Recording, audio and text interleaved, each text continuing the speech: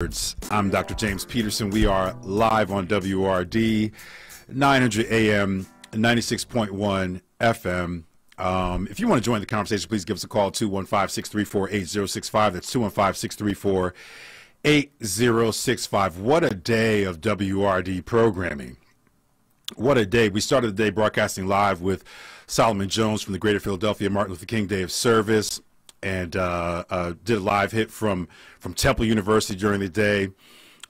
Just a day dedicated, one, to acknowledging the extraordinary legacy of the Reverend Dr. Martin Luther King Jr., but also thinking about the contemporary moment and wrestling with the challenges that face us now, and discerning in what ways, and really thinking together as a community about what ways we can honor the legacy of Dr. King, not just through service, which is important, but also through our actions and through our work, and through our commitment to community. So we have an extraordinary show for you this evening. Evening WURD is a jam-packed show. We've got a lot of great folks coming up. I'm looking forward to introducing you to some folks, sharing some interviews with you. But first and foremost, we're going to hear from someone you all know, who is vital and very, very special to this station, to Black Talk Media, and to the broader Black community. I want to welcome to the program Sarah Lomax. Hey, James. Hi. Hello. Hello. How are you? It's been a busy day for your station over here, so I know you've been doing a lot behind the scenes and everything, but how are you today? Happy MLK Day. Thank you. I'm doing great, and happy MLK Day to you too. And I have been very plugged in to our programming and just watching how the team is executing with excellence, and I'm kind of beaming over here because for many, many years, as you could imagine, I was like in the trenches, like doing at all the broadcasts and putting up pop-up banners and doing all the things. And so it's incredibly gratifying to watch and observe how the organization has evolved to execute at a really high level. And you're right, we've been out all day. We were at Girard College, we were at Temple University, and we were just listening to Al Sharpton, which President Biden was on, and now we have this wonderful special programming on your show. And I want to take this moment, the reason I'm here, is I said, we are going to hear some great interviews on your show. And I didn't mean that casually, or it wasn't a slip of the tongue. I'm very excited to announce and to formally welcome you as the permanent host of Evening WURD. Wow. Starting today on this auspicious day, on Martin Luther King's birthday, his actual birthday. It's rare that we're celebrating King's birthday on his actual birthday. And so we thought that this would be a very poignant and powerful moment to let the listening audience and the community at large know that that you will be in this seat going forward. Thank you, Sarah. You know that I am honored and humbled by the opportunity and the trust. I take sitting in this seat very, very seriously, and I'm just excited to be back in the fold, and obviously to be working with you and the extraordinary team here at WURD. Yes, and we're excited, and as all of our very devoted listeners know, we've had a lot of amazing people who have been sitting in that chair since Nick left in the summer, and so we've had so many wonderful voices and perspectives, and we anticipate keeping all of those voices and perspectives in the URD universe. But this 4 to 7, Monday through Thursday time slot will be, Dr. James Peterson's time slot going forward. And one of the things that I'm really excited about is the fact that, we are, and what you're going to be diving into today as part of these conversations you're having, is we are living in really extraordinary times where we are seeing a retrenchment on so many levels. We have this consequential 2024 presidential election. Mm-hmm. Pennsylvania is like absolutely pivotal. Philadelphia is absolutely crucial. Yep. In how this nation evolves, how democracy either continues or gets snuffed or it doesn't out. continue. Right. And your kind of scholarship, your evenness, your deep respect for our listeners, and just the level of discourse that you bring to our airwaves is going to be so important at this incredibly consequential moment in time. And so I'm very excited that we have you in that seat to continue to build out our lineup. We have amazing minds and voices throughout the day. That's right. Starting at 5 a.m. and going all the way to 9 p.m. and actually till midnight, because we've got Tavis Smiley on from 9 to midnight. That's so. Right. I think that we are in a good position to serve our community and our people well through this and help us navigate these very, very turbulent times. Yeah, I think this is part of what I'm excited about, and also what I'm humbled by, Sarah, which is, you said it, the retrenchment, the regressive energy in our nation, and an opportunity to kind of think with our community about how we rise to the challenge. That's what's so great about MLK Day this year, is that there's a charge vested in MLK Day to think about his legacy, to think, of course, about the service-oriented piece. That's important, but also to think about how we are going to act, how we're going to respond, how we're going to be proactive in this moment that I think is calling for us to be at the ready to address some of these challenges. But Sarah, I don't want to have you for that long. I wonder, you have a great family story about Dr. King, and I know you shared it before, but I wonder if you would share a little bit of that for the Evening Words audience on the occasion of MLK Day. Sure. So my father, many people know, was a physician in Philadelphia, and in 1968, Dr. King came to Philadelphia. I think it was February 1968, just a few months before he was assassinated. He came to Philadelphia to speak and to do some organizing, and he fell ill during his time in Philly. And my father was a young physician. He had 5 kids at that point, and it was a Saturday. And my dad worked all the time. My dad was a very, very hardworking, diligent person. And so someone from Dr. King's, entourage, called my father because they knew that he was this, young black physician in South Philly. And they called him and said, we need you to come check on Dr. King. He's not feeling well. Wow. And my dad was like, nah, I'm like really busy. My kids have stuff. I can't do it.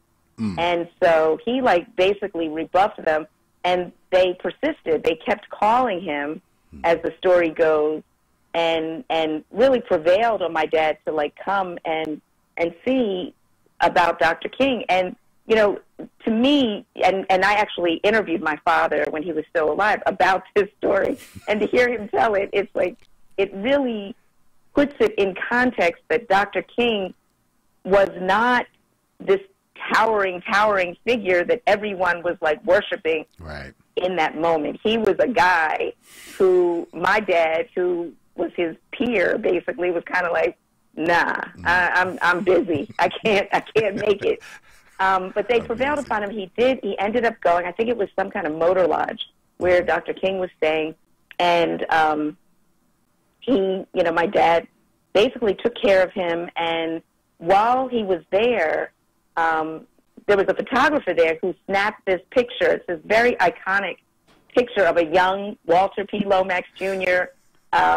With a stethoscope against Dr. King's, a young Martin Luther King Jr.'s chest. And it's this really, I mean, for our family, it's a real treasure. And then Dr. King had written on a prescription pad to the Lomax children it's something like for a bright and noble future, Martin Luther King. And so we still have that original inscription, and we used the photo of my dad and Dr. King a lot because it was such an iconic moment. And my dad said that he was just exhausted. Dr. King was just he had like he wasn't like ill, but he had like a flu, and he was just exhausted. And the two of them talked about the fact that Dr. King had young children. I think he had 4 children. My dad had 5 children. I think Dr. King was a little bit older, maybe like 3 or 4 years older than my dad. And they bonded on just being these youngish black men, hard-working black folk, hard-working black men, just showing up for each other. So it was that's like a beautiful story about just how this legend and myth that Dr. King has evolved, and we talk a lot about how Dr. King was a pariah at the end of his life. He was speaking out about Vietnam. He was talking about socioeconomic justice and things that people, black and white people, didn't really want him talking about. But he, he did the work, and that, to me, that's the biggest legacy that I see from King is like you just have to keep showing up and doing the work day in, day out, and whether you're getting accolades or you're getting, darts thrown at you, you've got to like just keep pushing forward. And I think that's what we have to do in 2024, quite frankly. That is what I'm here to do on these airwaves, and when I'm sitting in the seat is put in the work and do it with some humility and hopefully with some insight and some information. I'm hoping that this program is going to be a news program, but it's going to be a program that engages in the kind of critical conversation that I honestly hope will advance our community's capacity to think together and to wrestle with all of the challenges that I think lay ahead for us, not just in the presidential cycle, but beyond even the scope of that. So I'm again honored and humbled to be here, Sarah, and I appreciate your trust in me to take on this important work. Well, we are equally excited, and do you want to just run down what you got in store for today? I want to be on the line when you run it down. So really exciting show. When I'm going to have to let you go because I know you're busy, and then we'll take a little break and we'll come back. I recorded an interview earlier today with Dr. Marsha Chatelain at University of Pennsylvania, who's the Presidential Penn Compact Professor of Africana Studies and also a scholar of civil rights, and she's going to drop some gems about MLK and kind of what the charge is for us going forward, and also some insights around the Civil Rights Act of 1964, like the framework it's established and kind of like how we can think about it in the 21st century. Then, of course, I'm going to take some callers and talk to some folks, but we'll have a live panel with Imani Miles from the American History High School in Newark, New Jersey, who will be on with a couple of her students who are young folks who are engaging in this kind of activist work in the legacy of Dr. King. We also are going to have Jamal Johnson, from Stop Killing Us, who is an incredible activist here in Philadelphia. That's the brother who did the hunger strike at City Hall to end violence here in the city of Philadelphia. Then later on in the program, and I'm super excited about this as well, we're going to have a roundtable of WRD hosts, including Michael Cord, Joanne Bell, Kayla J, and Brother Shamari, and that's just a WRD brain trust. And then I'll close out, take a couple calls, and reflect a little bit more. But we have a jam-packed show, Sarah, a jam-packed show for today. I have no doubt. All right, James. Well, welcome and good luck, and I'll be listening. Thank you so much. Thank you, Sarah. I appreciate you calling, and I appreciate you making the announcement and make it official. Absolutely. All right, take care. All right, you take care. Okay. Bye-bye. All right, bye-bye. Wow, folks. So you heard it here. Nick, you heard that, right? With that, you heard that call, right, Nick? I heard it. I believe it. I heard it with my own ears, and trust me, man, you deserve it. Thank you, brother. I appreciate it. Thank you, everybody on Facebook for all the congratulations and the shout outs, and I am really excited to be here today because of all the great things that we have lined up and the great conversations that we have lined up on Evening Words. You are listening to Evening Words. I'm your host, Dr. James Peterson. We're live on WRD 900 AM, 96.1 FM. Folks, I just want to be clear that when I say that this is a humbling moment for me, I'm really genuine about that. And part of that obviously is the great work that Sarah Lomax and all of the folks here at WRD have been doing for decades now. And part of that is having the opportunity to be able to engage you, to engage community around these complicated and really important issues. Part of that is being able to be here and also represent my family and represent my own community, and to be in conversation with folks far and wide around these issues. It's an honor to be here, and my goal is, that every day when I'm sitting in this seat, that I have that same energy, as the young people say. Every day when I sit in the seat, I want to have that same energy. So I want to give thanks to my mom and to my dad for making this all possible. I want to give a shout out to my lovely wife, Dr. Belinda Waller Peterson, and my children, who I don't even know if my kids are listening right now. They're like, "Oh, here goes Dad again on that media stuff." But it's exciting. It's really exciting. But we have a great program for you today. When we come back from this break, I pre-taped this interview because Dr. Catlin's schedule is, like everybody on MLK Day, the folks who do this work, it's been a busy day. I think Ashanti was on my phone at about 7 o'clock this morning, getting ready, wrapping up some things for today's show. But we have that interview. I think Nick has it queued up, and we'll be tuning into that when we come back. And then we'll progress through the evening. But again, thank you to Sarah Lomax and the Lomax family, and to all my colleagues and all the producers and all the folks who do the great work here at WRD. I am extraordinarily excited, happy, and humbled by the opportunity to be a part of this team. You're listening to Evening Words. I'm your host, Dr. James Peterson. We are live on WRD 900 AM, 96.1 FM. We'll be back after these messages. Words of empowerment. Oh, I am Vera Portier, and I am the founder of Every Heartbeat Counts. Yes, younger generation, please. Life is short. Love one another. Take care of one another. Advocate for one another. Be kind. We're better together. We are better together.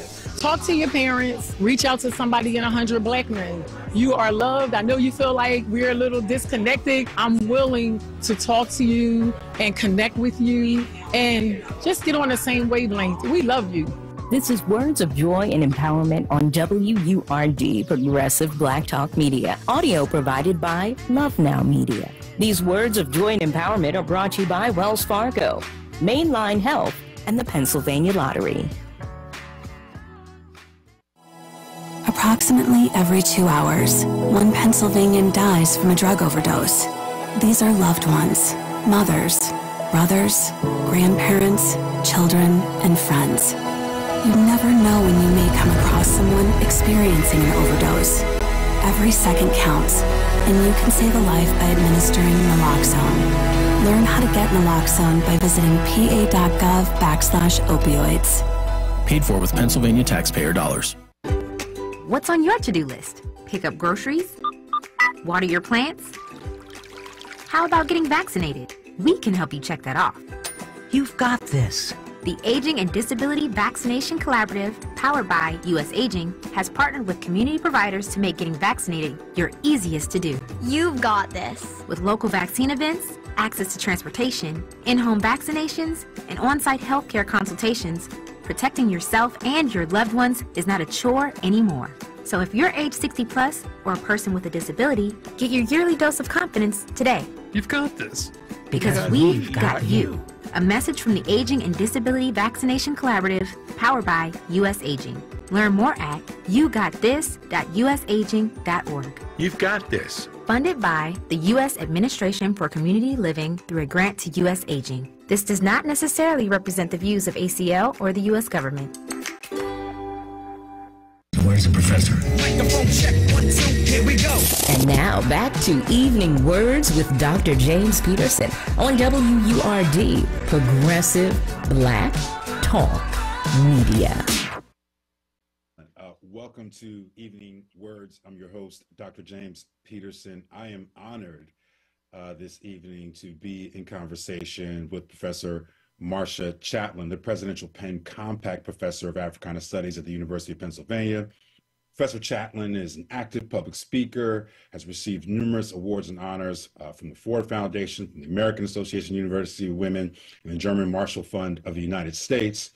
During Professor Chatelain's 12 years at Georgetown University, she won several awards for her teaching and university service, including the 2022 Georgetown Black Alumni Council Distinguished Leader Award. In 2016, the Chronicle of Higher Education named Professor Chatelain a top influencer in academia in recognition of her social media campaign, #Ferguson Syllabus, which implored educators to facilitate discussions about the crisis in Ferguson, Missouri in 2014. Professor Chatelain, welcome to Evening Words. Thank you so much. It's great to be in conversation with you on this very, very important MLK Day. I know that you'll be in conversation with Professor Dorothy Roberts for the 23rd Annual Reverend Dr. Martin Luther King Jr. Lecture in Social Justice, where Professor Roberts will be discussing and reflecting on the Civil Rights Act of '64 with you. This lecture takes place on Wednesday, January 24th, 2024 at 5:30 p.m. at the Zellerbach Theater on Penn's campus. Professor Chatelain, talk to us a little bit about the occasion of this conversation and some of the things that you are thinking about exploring with the great Dr. Dorothy Roberts. Well, I just want to say thank you for framing the conversation in terms of the Civil Rights Act of '64. You know, as people who take seriously Dr. King's legacy, there's so many frames to the holiday. You know, oh, it's a day of service. Oh, it's just a day to remember that Dr. King wanted everyone to be nice to each other. There's been such a watering down of the complexity, not only of Dr. King, but of the various stages of the movement, that I'm glad that we're able to talk about the Civil Rights Act of '64, because it really creates a foundation for all of the ways that we think about how we force the federal government to contend with its practices of inequality in the past and the present. So when most of us think about the Civil Rights Act of '64, we're thinking about lunch counters and movie theaters. But what the Act actually does, it provides a mechanism for collecting data so we actually know who's being discriminated against or not. It creates an entire array of programs around equity, especially in education. It lays the foundation for greater focus on voting rights, as well as, you know, the Fair Housing Act, which will come right after King's assassination. And so our entire framework of what we have a right to, how we make claims against the state, is really grounded in the Civil Rights Act of 1964, so much so that I think that we don't even acknowledge how it has transformed everyone's relationship to the federal government and the ways that we try to fight against racism. Wow. So, I mean, you're adding so many dimensions to my understanding even of the Civil Rights Act that I'm sure our listeners are going to be wanting to sort of key in on. When you talk about that framework that's established, you know, help our listeners kind of understand why the Civil Rights Act is still really important in 2024, even though it was established in 1964. Well, because the courts and the federal government continue to play games with it. It's basically why it's so important. You know, none of it was finalized or was a done deal that says everyone will have equal access. What it says is, here are the mechanisms to try to make a claim when there isn't equal access. Here are the ways that we go after private businesses. Here are the ways that we go after public resources. And I think it's so important to remember, especially on the King holiday, that the Civil Rights Act of '64 was really a way of trying to get the federal government to take responsibility, but it was also evolving in the context of a war on poverty, where, you know, the Johnson administration is taking seriously that the federal government has a role to play in ensuring that people have access to food, to jobs, to job training, to education. And so when we put that in the context of what was happening in the country in '64 and the ways that King was also trying to think about what the movement needed, it's a really powerful piece of legislation that I think, you know, when we look at the specificity of it, it really alerts us to just how desperate, you know, people were and how many needs were being unfulfilled during that time. And for today, you know, that Civil Rights Act of '64 is constantly, you know, in our in front of us, because when we think about how do we make claims around issues of access to education, there's still school desegregation cases that are being heard by the court. There's still challenges about apprenticeship programs and who's getting in them and who's not getting in them. And so, you know, we might think to ourselves, okay, the days of, you know, people having to fight to get served a hamburger are over, kinda. But there are a number of places in which this act becomes really important for how people organize and how people attack discrimination. Thank you for that, Dr. Chandler. I'm curious, I want to talk a little bit about your research. And obviously, I mean, the Ferguson syllabus was such a powerful document that blew up on social media, but also shaped the kind of ways in which a lot of folks were teaching into civil rights kinds of movements in the 21st century. Can you talk about how your research has evolved through your understanding of the civil rights movement and how you make that manifest for the challenges that we still face in the 21st century? Well, one of the things I'm always so fascinated with is how do we imagine change happening and how do we mark a success or a failure? You know, my last book, Franchise, The Golden Arches in Black America, I talk about how, you know, some people believe that the next great frontier for civil rights was going to be business ownership. And that's how we get a lot of fast food restaurants in Black neighborhoods. And then people say, wait a second, that didn't quite do what we thought it was going to do. We have to revise our vision. And I think that when we look at, for instance, the fight around police killings and the lack of structure for police accountability all over this country, you know, during that period of time, during the Ferguson uprisings, the question is, will this movement replicate some of the same ways of thinking about civil rights as they did in the '60s? And they didn't, for very good reason. Mm-hmm. And so when we think about legislative victories, when we think about, okay, if a municipality says you have to have body cameras, you know, what are the things that aren't captured by body cameras that we also have to think about? And I think in terms of the civil rights movement, you know, the Civil Rights Act of '64 was a major, major step to end segregation, but it didn't, you know, it didn't finish the work. And so I think that, you know, for me, my research really focuses on what are the things that we celebrate, what are the things that we bemoan and we regret, and how movements are really just people who are like our students. You know, they're just always reflecting and thinking and going back and really needing the support and the grace to grow. No one gets it right the first time, and I think that that's a constant reminder, and I think that's why history can be such a soothing tool when we feel we're in despair. No one gets it right the first time, but every generation takes up the challenge. Mm-hmm. You're listening to Evening Words on 900 AM, 96.1 FM. I'm your host, Dr. James Peterson. I'm in conversation with Professor Marcia Chatelain, the Presidential Penn Compact Professor of Africana Studies at the University of Pennsylvania, who will be in conversation with Professor Dorothy Roberts this Wednesday at the Zellerbach Theater on Penn's campus. Dr. Chaplin, I wonder if we could talk a little bit about the history, because you're talking about like just normal people making big things happen. What role did Dr. King and other activists have in getting the Civil Rights Act of 1964 passed in the first place? You know, so much about social change is about concerted efforts, long struggles, and then, you know, timing, which we don't always have control over. So when we think about, you know, the Civil Rights Act of 1964, it really was a far more aggressive attempt to dealing with the issue of civil rights because of Johnson's perspective on civil rights and how it differed than John F. Kennedy. I think that, you know, in the rearview mirror, people have thought of John Kennedy as such a champion for civil rights, and he was incredibly timid on the topic. And essentially what happens when we think about the March on Washington happening in 1963, part of the platform was a civil rights bill. And it didn't have the level of specificity, it didn't have all the provisions of the Civil Rights Act of 64, it didn't have a provision for sex discrimination, but it had a vision that the federal government was going to end the practices in the states that were intolerable, that were economically inefficient, that were disrespectful. We lost Dr. Chaplin. We're going to hold on and see if we can't sort out some of these technical difficulties. You're listening to Evening Words. I'm your host, Dr. James Peterson. We are on 900 AM, 96.1 FM, and we're in conversation with Professor Marcia Chatelain, who is the Presidential Penn Compact Professor of Africana Studies at the University of Pennsylvania. Professor Chatelain will be in conversation with Penn Professor Dorothy Roberts for the 23rd Annual Reverend Dr. Martin Luther King Jr. Lecture in Social Justice.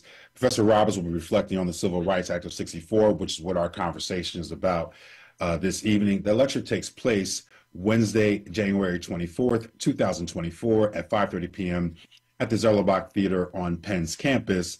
This event is presented by the Center for Africana Studies, the Penn Program on Race, Science, and Society, Department of Sociology, the Penn Population Studies Center, and the University of Pennsylvania Carey Law School.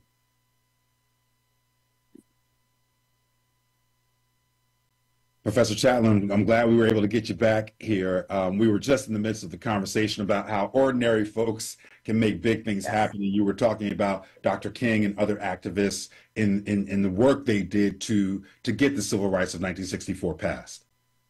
So one of the things that we have to remember about the Civil Rights Act of 64 passing, it happens under a year from the March on Washington. And the roots of the March on Washington are in World War II, when A. Philip Randolph and others are trying to get the federal government to commit to eliminating discrimination in the federal workforce. So when you think about all those factors, it's like a movement that's decades old has this grand March on Washington. You have a Kennedy administration that isn't really pro-civil rights, but they're very nervous about the implications and the optics of the march. And then you have the assassination of a president, right? So these are all of these factors that no one could plan for, but the diligence and the relentlessness of the movement allows for it to articulate itself at the right moment. And so much about American political history, so much about civil rights movement is about timing. It's about having an infrastructure that is ready to move when a big event happens, when there is a shift in public opinion, when the poignancy of a civil rights martyrship allows for people to continue the conversation at a deeper level. And so when we think about the Civil Rights Act of 64, you know, some people point to it as a moment where, you know, of bipartisanship, or some people point to it as the, you know, the savvy of the folks who negotiated for it. But it's also about the global politics of the time, and it's also about the domestic politics of the time. It's about a shift in the White House, and I think that taking all of those factors into consideration, it's pretty amazing when change actually happens, because there's so many factors that contribute to it. Yeah, that is so true. As you kind of think about what the Civil Rights Act did accomplish initially and what it hasn't accomplished up to this point, how do you kind of chart the future of that framework that you talked about, this 1964 Civil Rights Act establishing for all of us to think through some of these challenging social justice issues? You know, I think it raises our consciousness about the precarity of all of these. I think we lost. Oh, did you lose me? Okay, yeah, I'm back. You're talking about the precarity of it all. I think that what these acts, and particularly what the Civil Rights Act of '64 reminds us, is that this is precarious business because Supreme Courts interpret the act differently in different periods of time. There'll be new challenges to what does civil rights mean when we have emerging technologies, when we have changes in people's immigration status in the United States, when we have presidents who don't believe in civil rights, when we have attorneys general that don't believe in civil rights, right? So I think it reminds us that the action and the celebration that surround any type of civil rights victory has to be tended so carefully, with relentless action, and that, you know, we have to have the right balance of direct action, on the ground protest, and we have to have mechanisms that train and support the attorneys who are also part of this fight. You know, I think that there's all sorts of, in the world that I live in the world that Professor Roberts lives in, you know, there are always these people discerning, how do you make a difference? Where should I be? And, you know, my answer is be wherever you need to be, where your talents can allow you to animate the necessity and the importance of an issue. We need attorneys, we need educators, we need people on the ground, we need protesters, we need people who are willing to kind of take up the fight at the place that they're at, so that we're in a constant state of motion. Mm-hmm. Well, Professor Chatelain, we are grateful that you are one of the active public intellectual and scholarly stewards of this legacy, and we're also really, really grateful that you took some time out of your busy schedule to talk to us here at Evening Words. All right, my pleasure. Thank you so much. Thank you so much. We've been in conversation with Professor Marcia Chatelain, who is the Presidential Penn Compact Professor of Africana Studies at the University of Pennsylvania, an active public speaker, an award-winning scholar, and the author and founder of the #Ferguson syllabus. Professor Chatelain will be in conversation with Penn Professor Dorothy Roberts for the 23rd Annual Reverend Dr. Martin Luther King Jr. Lecture in Social Justice, where Professor Roberts will reflect on the Civil Rights Act of 1964 in conversation with Professor Chatelain.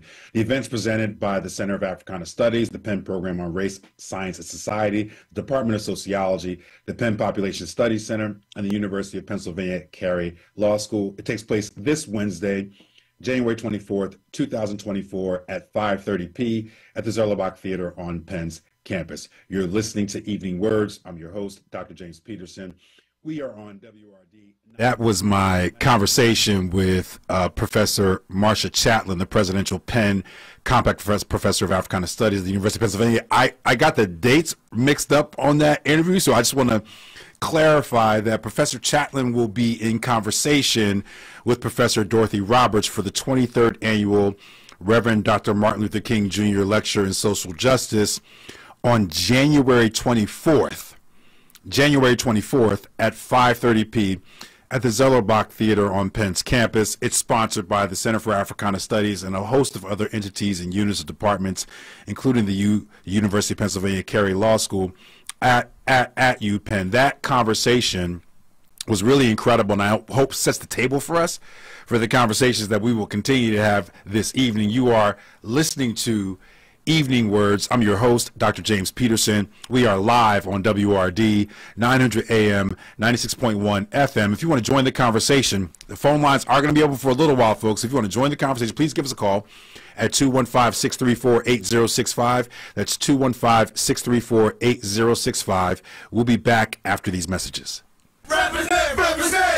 Want the latest in Word swag? Check out the shop tab on WordRadio.com. Hoodies, tees, and more in a variety of colors. It's the shop tab on WordRadio.com. You can look good and show the world that you're all about Black Talk Media.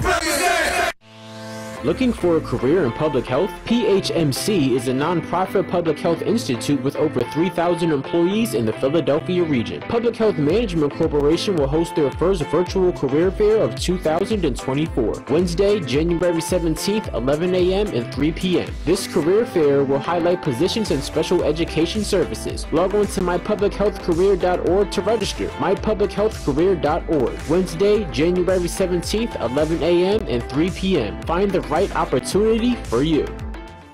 Get it, slip it, cuff it, check it. Talk to doctor now and share it. Nearly 1 in 2 U.S. adults have high blood pressure. That's why it's important to self-monitor your blood pressure in 4 easy-to-remember steps. It starts with a monitor. Be next to talk to your doctor about your blood pressure numbers. Get down with your blood pressure. Self-monitoring is power. Visit managerbp.org. Brought to you by the Ad Council, the American Heart Association, and the American Medical Association, in partnership with the Office of Minority Health and Health Resources and Services Administration.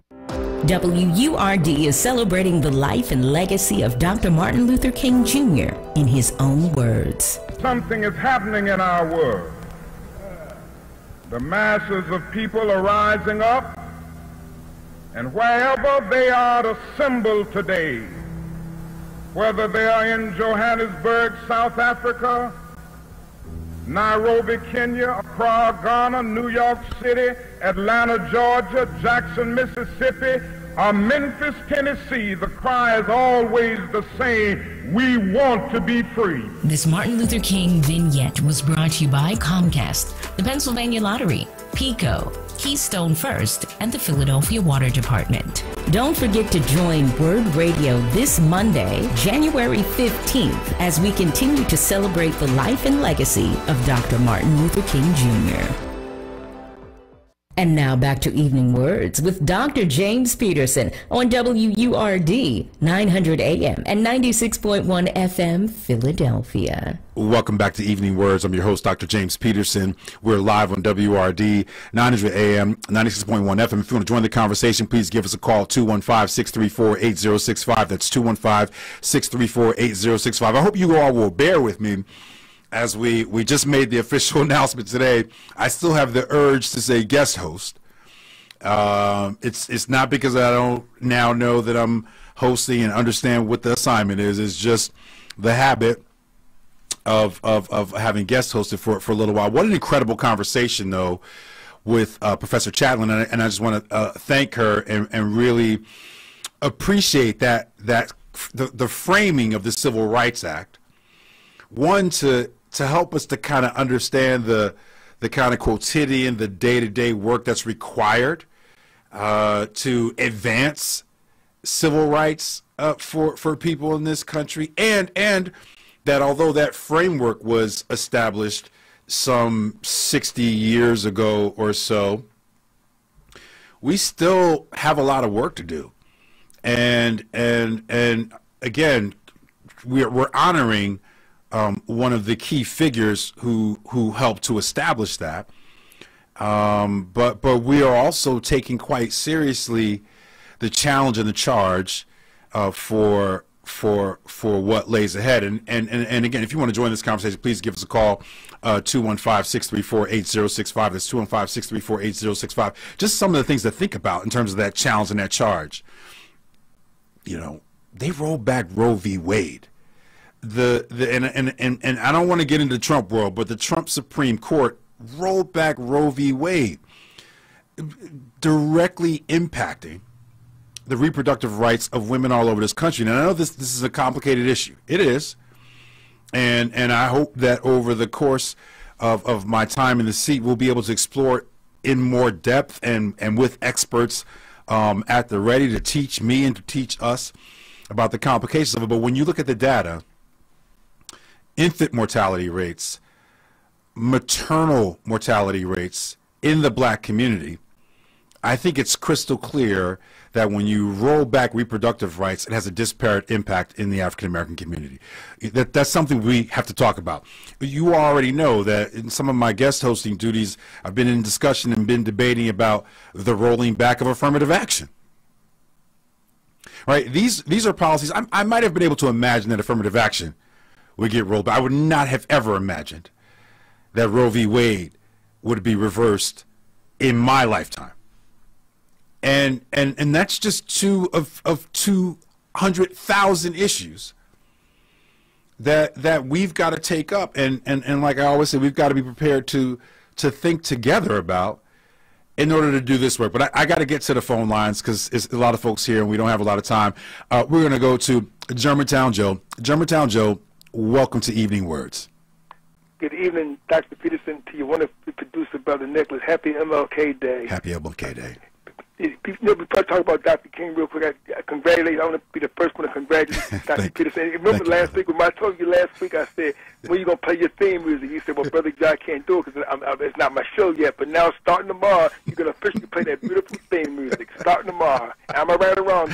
You're right, Germantown Joe, but I'm not changing the theme music for this. We are in full production mode here at Evening Words, and we'll have some segments, some different things. There will be, hopefully, some original music, but we're going to keep the title music as it is for right now, Joe. But I appreciate the love, brother. Go ahead. No problem at all. No problem. Well, anyway, like I said, I enjoy your interview with Sister Sarah and everything. And you notice when you interviewed Dr. Chadwick, she said about this country playing games. Mm-hmm. And see, this is why I keep trying to see. People get upset with me. People are like, I'm gonna be real. I'm not gonna sugarcoat. I'm not gonna be here and be no butt kisser for the Democrat Party. No more than I'm gonna be for the Republican Party. Joe Biden is playing games. Now think about this, Dr. Peterson. He brought his sorry behind to Philadelphia today. Him and his wife, right? Now he slipped. I think he was at Phil Abundance or something. Him and his wife serving meals or whatever. Yes. Now, if he was sincere, he could have came 2 weeks ago with no fanfare. He could have slipped in and served the people down there, and we might have not known about it for like maybe a week later. He said, well, President Biden and his wife came and they served meals.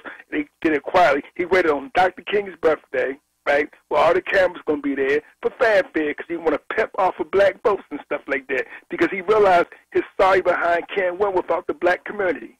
So he going to get votes and stuff. He can't get nothing passed. Like again, I'm quoting Dr. Chadwick. He play games with black people. He can get an anti-Asian hate bill passed. Some of that white coward shot the beautiful Asian sisters down in Atlanta. Him and his cronies had no problem getting that bill passed just like that. But when it comes to black people, and again, it should have been passed because Asian people, like anyone else, need protection. Our Palestinian sisters and brothers need protection and humanity over there. He can't get nothing done for us, but yet he had no problem getting that bill passed for Asian people. And again, I have no problem with that. But you can't get the George Floyd bill passed. You get the John Lewis bill passed. Your most loyal constituents, like Malcolm said, you put the Democrat Party first, they put you last. I mean, we got to stop. We got to stop Dr. Peterson going for the show. We got to demand better because we do our people a disservice. This man can come to Mount Emmanuel Church where our people got murdered at and talk about some king and all that stuff while he complicit in genocide in Palestine. He can sit there and talk about voting and all that stuff. He can't get a bill, and he can get it passed, Dr. Peterson. I close it this way. I want to be selfish with your time. He can get anything passed he wants because Joe Biden is a veteran politician, shrewd as he may be. He know where all the bodies and bones and bodies are buried. He can work and he can make deals. Cause watch what white boys do. They make deals. He can make deals with his racist friends on the other side of the aisle, and even the biggest that's in the Democrat Party, the conservative group. He can make deals with them and get the George Floyd bill passed and the John Lewis bill if he really wanted to do it, because he don't have no.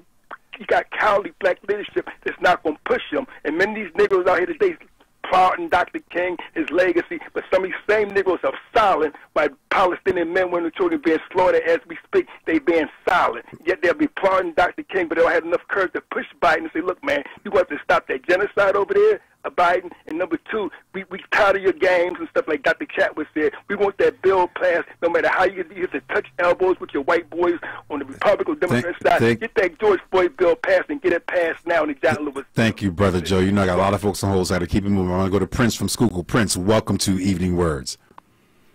Congratulations. Thank you, brother. I appreciate it. Definitely appreciate that, because now we need a villain and we need a hero. So we're going to let you wear the hero cape for a minute, and we're going to be the villain until we overtake you in conversation at some point in time. So you got to explain something to me, because now you're accountable because this is your time slot. No one ever asked him, or who gave him permission to say that if you don't vote for him, you're not black enough. That's number one. That's the first question I need you to answer or articulate so I can understand. Who gave Joe Biden the ability to sell I got the question. Let's get the next one, brother. You know, I got a lot of people on hold right now in a little bit of time. Go ahead. And the second one is 60 years later, you're trying to framing something that hadn't been done under anybody watch all this time is disingenuous. And why should we trust, believe, or support your initiative in this framework that was done 60 years ago that never had gotten accomplished? And without the doctor behind your name, all of these athletes who have multi-millions of dollars, who buy $20 million yachts, why haven't we networked with them, like Lou Alcindor and about 5 other football athletes, Muhammad Ali, had all come together to have a conversation? So I think it's disingenuous to put somebody, quote-unquote historian, quote-unquote doctor, when you got a whole slew of people who make millions of dollars without those degrees, and you can't get them to the table so we can get something supported. I'm going to get off. I got you. Thank you, Brother Prince. Congratulations. Thank you, Brother Prince. I appreciate it. So number one, Joe Biden had no business saying that. Joe Biden had no business saying that. No matter what you've done or how long you've been in politics, you know, you're not the arbiter of blackness. And neither is any one particular individual in this world. Now, I can go on and on about blackness, but I don't have time. I don't have time. So he had no business saying that. To your second point, you know, first, you know, I don't serve in the same role or move in the same lane as some of the athletes you're talking about, but I would certainly ask you to do your homework on Kareem Abdul-Jabbar, on Muhammad Ali, some of those older generation athletes you're mentioning, to look at the work that they did and what they put on the line and what they continue to do before we judge them. I agree with you that there probably is, or there is, just more opportunity for partnership across these athletes that are doing a lot of great things and have a lot of financial potential. But you know, it's about who you're talking about. I mean, you know, LeBron James has done some great things. You know, some of these athletes have done some great things. But Brother Prince, I think where you and I probably differ is I don't think that economic power and economic development is the sole sort of means through which we are going to close all the gaps and achieve actual justice, not charity, but justice in this nation for black girls. We're going to go to Derek on line 3. Derek, welcome to Evening Words. Okay, I'll try to be as, I don't have too much time, I take it. But anyway, on the public accommodations, somebody said they were blaming Martin Luther King for shutting down a lot of the black businesses.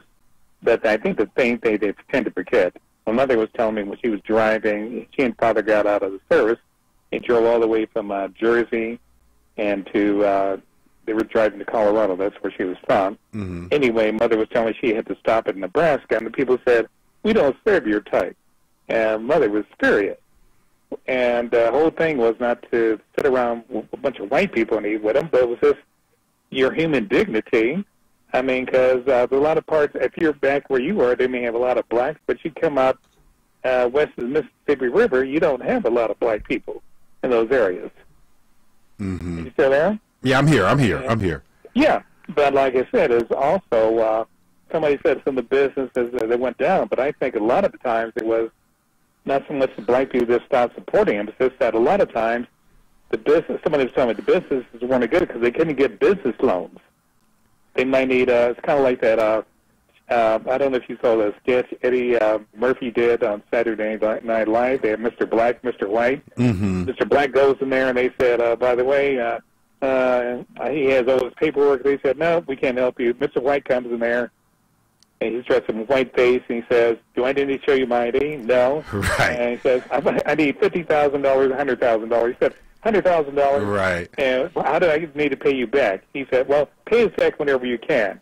Right. Don't even worry about it. No, Brother Doug, I gotta let you go, but I understand the question. I think that you're talking about something that's a little more complicated, which is the impact of desegregation and movements geared towards integration on black businesses.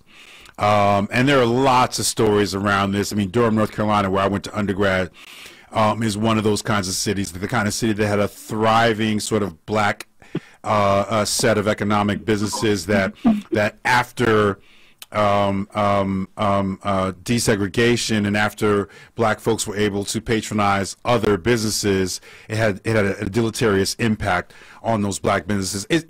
That's a complicated piece. I wish I had more time to go into it, but I wouldn't lay that at the feet of Dr. King, though. There's a whole movement around desegregation and a whole movement around integration that's worth talking about. But one thing I will say is this is a topic I want to come back to. It's worth us talking about it. We're gonna take Brother Maurice before we go to break. Brother Maurice, welcome to Evening Words. You know we're short on time, but I wanted to get you in, brother, because when we come back from the break, we're going to take our guests. Well, first of all, that brother was wrong. There was nobody black getting no loans for no buses back then. And second of all, we thought the water was colder riding the white bus instead of putting like 900 bus companies out of business. So let's get the facts straight. But listen, the day of service, right? That's part of it. I don't think that should be the whole thing, but yes. I'm just using the title. Mm-hmm. The service was a photo op that was going on at Girard College today. There was no day of service. That was day to show, hey, black people, you know we're, like how George say, Mr. Charlie, and we got these black faces showing up, but when were those black faces when we needed them about some serious issues on everyday circumstances? Can't find them. But they can show up there on one day. Nobody can even wash Dr. King's underwear. No, we don't have anybody like that no more, because when you're a true civil rights leader, you have to make a sacrifice. Your family, your livelihood, and your life. So all these people that want to act like they so-called civil rights leaders, they're living in luxury. They're paying to be guided. Somebody's paying them to suggest. So, Brother Maurice, hold on, Brother Maurice. You know my question is coming right to you, which is why you put me last, though. listen. My question. Wait a minute. I got to say this first. Go ahead. You want to pay me now or pay me later? I'm not paying anybody. I have a question for you. Right? I have a question for you. You know, what kind of work do you do in the civil rights space that you think is a model for what people should be doing?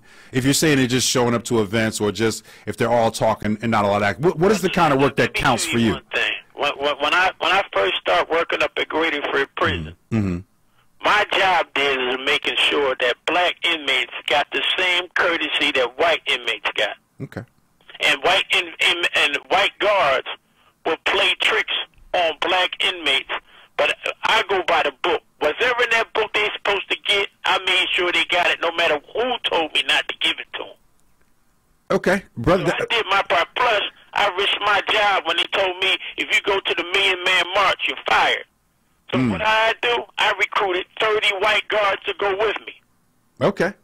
So, why I say, you going to pay me now or later? Listen, I'm not paying anybody at all. I asked that because, again, when I'm sitting in the seat, when we levy critique, especially broad-based critique like you just did about the King National piece at Girard College, I just want to make sure that I understand the terms of the discussion. So you're saying that the work that you did in the mass incarceration in the prison industrial complex counts as civil rights work because you advocated for black prisoners that were there, and you took a stand and put your job on the line. I just want to understand the terms of the discussion. Now, look, I got to go to break. I got to you, Brother Maurice. I'm here, so you and I are going to have plenty of times to talk, good brother. You're listening to Evening Words. I'm your host, Dr. James Peterson. We are live on WRD, 900 AM, 96.1 FM. We're going to hold the calls for a little bit, folks, because we got some special guests coming on that I will introduce to you right after these messages. Here's what you missed on Wake Up with WURD. We're joined now by Governor Josh Shapiro. What does the legacy of Dr. King mean in your view?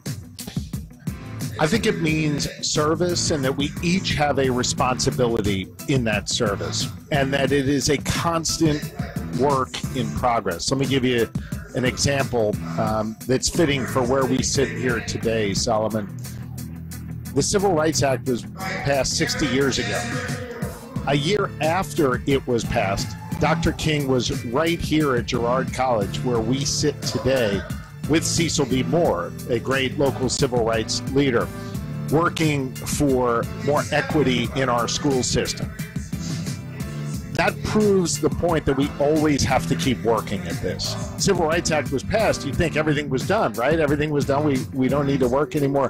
But Dr. King understood it was a constant work in progress. And so I think for me, that's what I've always taken from his legacy. There are so many individual things that he fought for that are critically important, but the fact is he just kept fighting, and that is what I took from it, and I try and do my part every single day in the work I do as governor.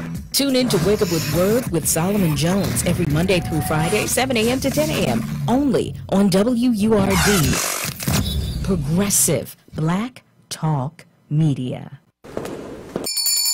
Hey girl, what are you doing here? Aren't you going to be late for work? Yeah girl, I had to get my coffee and my lottery tickets. You still play the lottery? You think you're going to win? Says who? There's always a chance. Besides, even if I don't win, I'm helping out older Pennsylvanians in my community with each lottery ticket I buy. How so? Well, the PA lottery was started as a way to fund programs for seniors in our state. They've contributed over $30 billion to many programs. $30 billion with a B? Yes, billion. The money goes to programs for property tax and rent rebates, free or reduced rides, low-cost prescriptions, home care services, and more. I had no idea. Yep, the PA lottery is the only state lottery whose proceeds benefit older citizens. You know what? I think I'll get a few lottery tickets too. There you go. Could you get me a coffee while you're at it? Players must be 18 or older. Please play responsibly. Problem gambling? Helpline 1-800-GAMBLER. We've all felt left out. And for people who move to this country, that feeling lasts more than a moment. We can change that. Learn how at belongingbeginswithus.org. Brought to you by the Ad Council. Want the latest in Word swag? Check out the shop tab on WURDradio.com. Hoodies, tees, and more in a variety of colors. It's the shop tab on WURDradio.com. You can look good and show the world that you're all about Black Talk Media. We are the home of progressive Black Talk Media. This is WURD 900 AM and 96.1 FM, Philadelphia. Streaming online on WURDradio.com and the WURD Radio app. Where's the professor? Microphone check, 1, 2, here we go. And now back to Evening Words with Dr. James Peterson on WURD, progressive Black Talk Media. Welcome back to Evening Words. I'm your host, Dr. James Peterson. We are live on WURD, 900 AM, 96.1 FM. I am really excited to welcome to the program an incredible roundtable of extraordinary young people and their teacher. Y'all know I'm an educator, right? And their teachers. So please give it up for Imani Miles, who's a social studies teacher at American History High School in Newark, New Jersey, and several of Professor Miles's students, Naila Hughes, Inara Davis, and Tamia Hardy. And first and foremost, Naila, Inara, and Tamia, I want to make sure I'm pronouncing your names correctly. So am I pronouncing your names correctly? My name is Naila Hughes. It's Naila. Just Naila. Thank you, Naila. My name is Tamaya. Tamaya. See, y'all, that's why I got to ask. Thank you, Tamaya. And my name is Inara Davis. Inara. See, there's no phonetic spellings in the names, right? So I had to make sure I got it right. Miss Miles, I want to start with you. First of all, thank you so much for bringing these extraordinary young activists onto the program to talk a little bit about MLK's legacy and the work that they're doing. But I wonder, first, if we could talk a little bit about you. Tell us a little bit about American History High School and your role there as a social studies teacher. Of course, I'm extremely grateful for the opportunity, especially for my students. This is their first time doing something like this, and I thought it would be an amazing opportunity for them to get active and to get their voices heard. So American History High School is a public magnet school in the city of Newark, New Jersey, and it's a school for social justice and democracy. And I'm a first-year social studies teacher. I just graduated law school. I'm very passionate about education and about history in particular. And so my students are members of the very first Black Student Union at our school, and I have them for Latin American history, and I'll also be teaching African American history and Newark history as well. That's incredible. This is for Ms. Hughes, Ms. Davis, and Ms. Hardy. Can you all share with our audience a little bit about how you developed the idea for the Black Student Union? There's a lot of folks listening who've either been a member of a Black Student Union when they were in college or know what it is, but talk about your journey in terms of developing this important organization at American History High School. I'll go first. I didn't really know much about Black Student Union. My lovely teacher, Miss Miles, opened the opportunity to us, and we were really all ears. Like, it was just a new opportunity for us. Like, I don't know. It was just something new for us, and I feel like it was very encouraging. So us coming in, like, we learned more, and the more that she was teaching us, the more we became more engaged in bringing other people to the Black Student Union. Mm-hmm. Thank you, Nyla. Tamaya or Anara, do you want to weigh in on that? Yes. It just builds a community. Like, we could build a community within our school, build a community within our city, build a community around the world. Like, we just connect with our African American brothers and sisters, and I just love that. Mm-hmm. It gives us an opportunity to learn the things that we don't really learn in a classroom as far as our history, because that's a blessing in disguise. Ms. Davis? I guess she really heard all of her students. Like, Ms. Miles really hear her students. So when she heard us over talking about it, she thought and brought us the idea of the BSU, which we can all be in a community together and all be unified. Because that's really all we really want. Like, we really want to be unified with our youth and make sure we understand and know that it's not only one person going through it. Like, we're all going through it, and we all want to be unified. I love that. Unity. That's one of those Kwanzaa principles. Ms. Miles, can you sort of share with us your vision? I'm assuming you're the advisor of this newly formed Black Student Union. Talk a little bit about your vision, and I want to put this in context because a lot of folks don't always appreciate this nuance about our history. But there's a long history in the Black community of teachers and students working together around activism issues. So Ms. Miles, talk a little bit about what your vision is for these young activists that you're mentoring. Of course, our very first meeting, I mentioned to the students about the history of not only Black student unions across the country, but also about Black studies. And I specifically mentioned Jimmy Garrett and other students who are part of the student movement at San Francisco State University. This idea that students should have access to their histories, but also to the tools that they can use to transform their society. And so for me, as an advisor, it's about letting students know that they have an immense amount of power. And of course, I want them to be educated about our history, educated about the true legacy of folks like Dr. King, who, the narrative is so often co-opted, but this real, true history of the people that are so often left out of the narrative. And so for me, it's just about giving them the power, the skills, and the tools to be able to create change within their community, but also just a safe space to be young, gifted, and Black. Ms. Miles, one quick follow-up, because a lot of folks are probably wondering this. You have a JD, you went to law school, and so you have options in your career, other professional trajectories that you could take. What made you decide to be an educator? Well, for me, I had phenomenal educators. I went to Seton Hall University, and my professors, I'm a Black studies baby. So, like, for me, I had amazing professors who, kind of like adopted me into a radical tradition. And I want to be able to expose the children and the youth to what I was exposed to at a very young age. And they're our future. Like, people don't listen to kids. People don't listen to students. And I'm here to tell them that how they feel is important, and that they're extremely powerful, whether they sometimes don't feel like it all the time, but they most definitely are. This is for Ms. Hughes, Ms. Davis, and Ms. Hardy. Talk a little bit about what are some of your goals in this organization? We obviously you're interested in community and in sort of building together as an organization. But do you have an agenda? Are there specific issues? Are there things that are going on in your school, or y'all know I'm from Newark, New Jersey too, so or in your community? Are there things that are going on in your school or in your community that you want to be able to address through the Black Student Union? And we'll start with Ms. Hardy and go right around the horn there. Absolutely. Like, we have goals within our school. We've made a petition. We tried to make things better as far as come together as a community.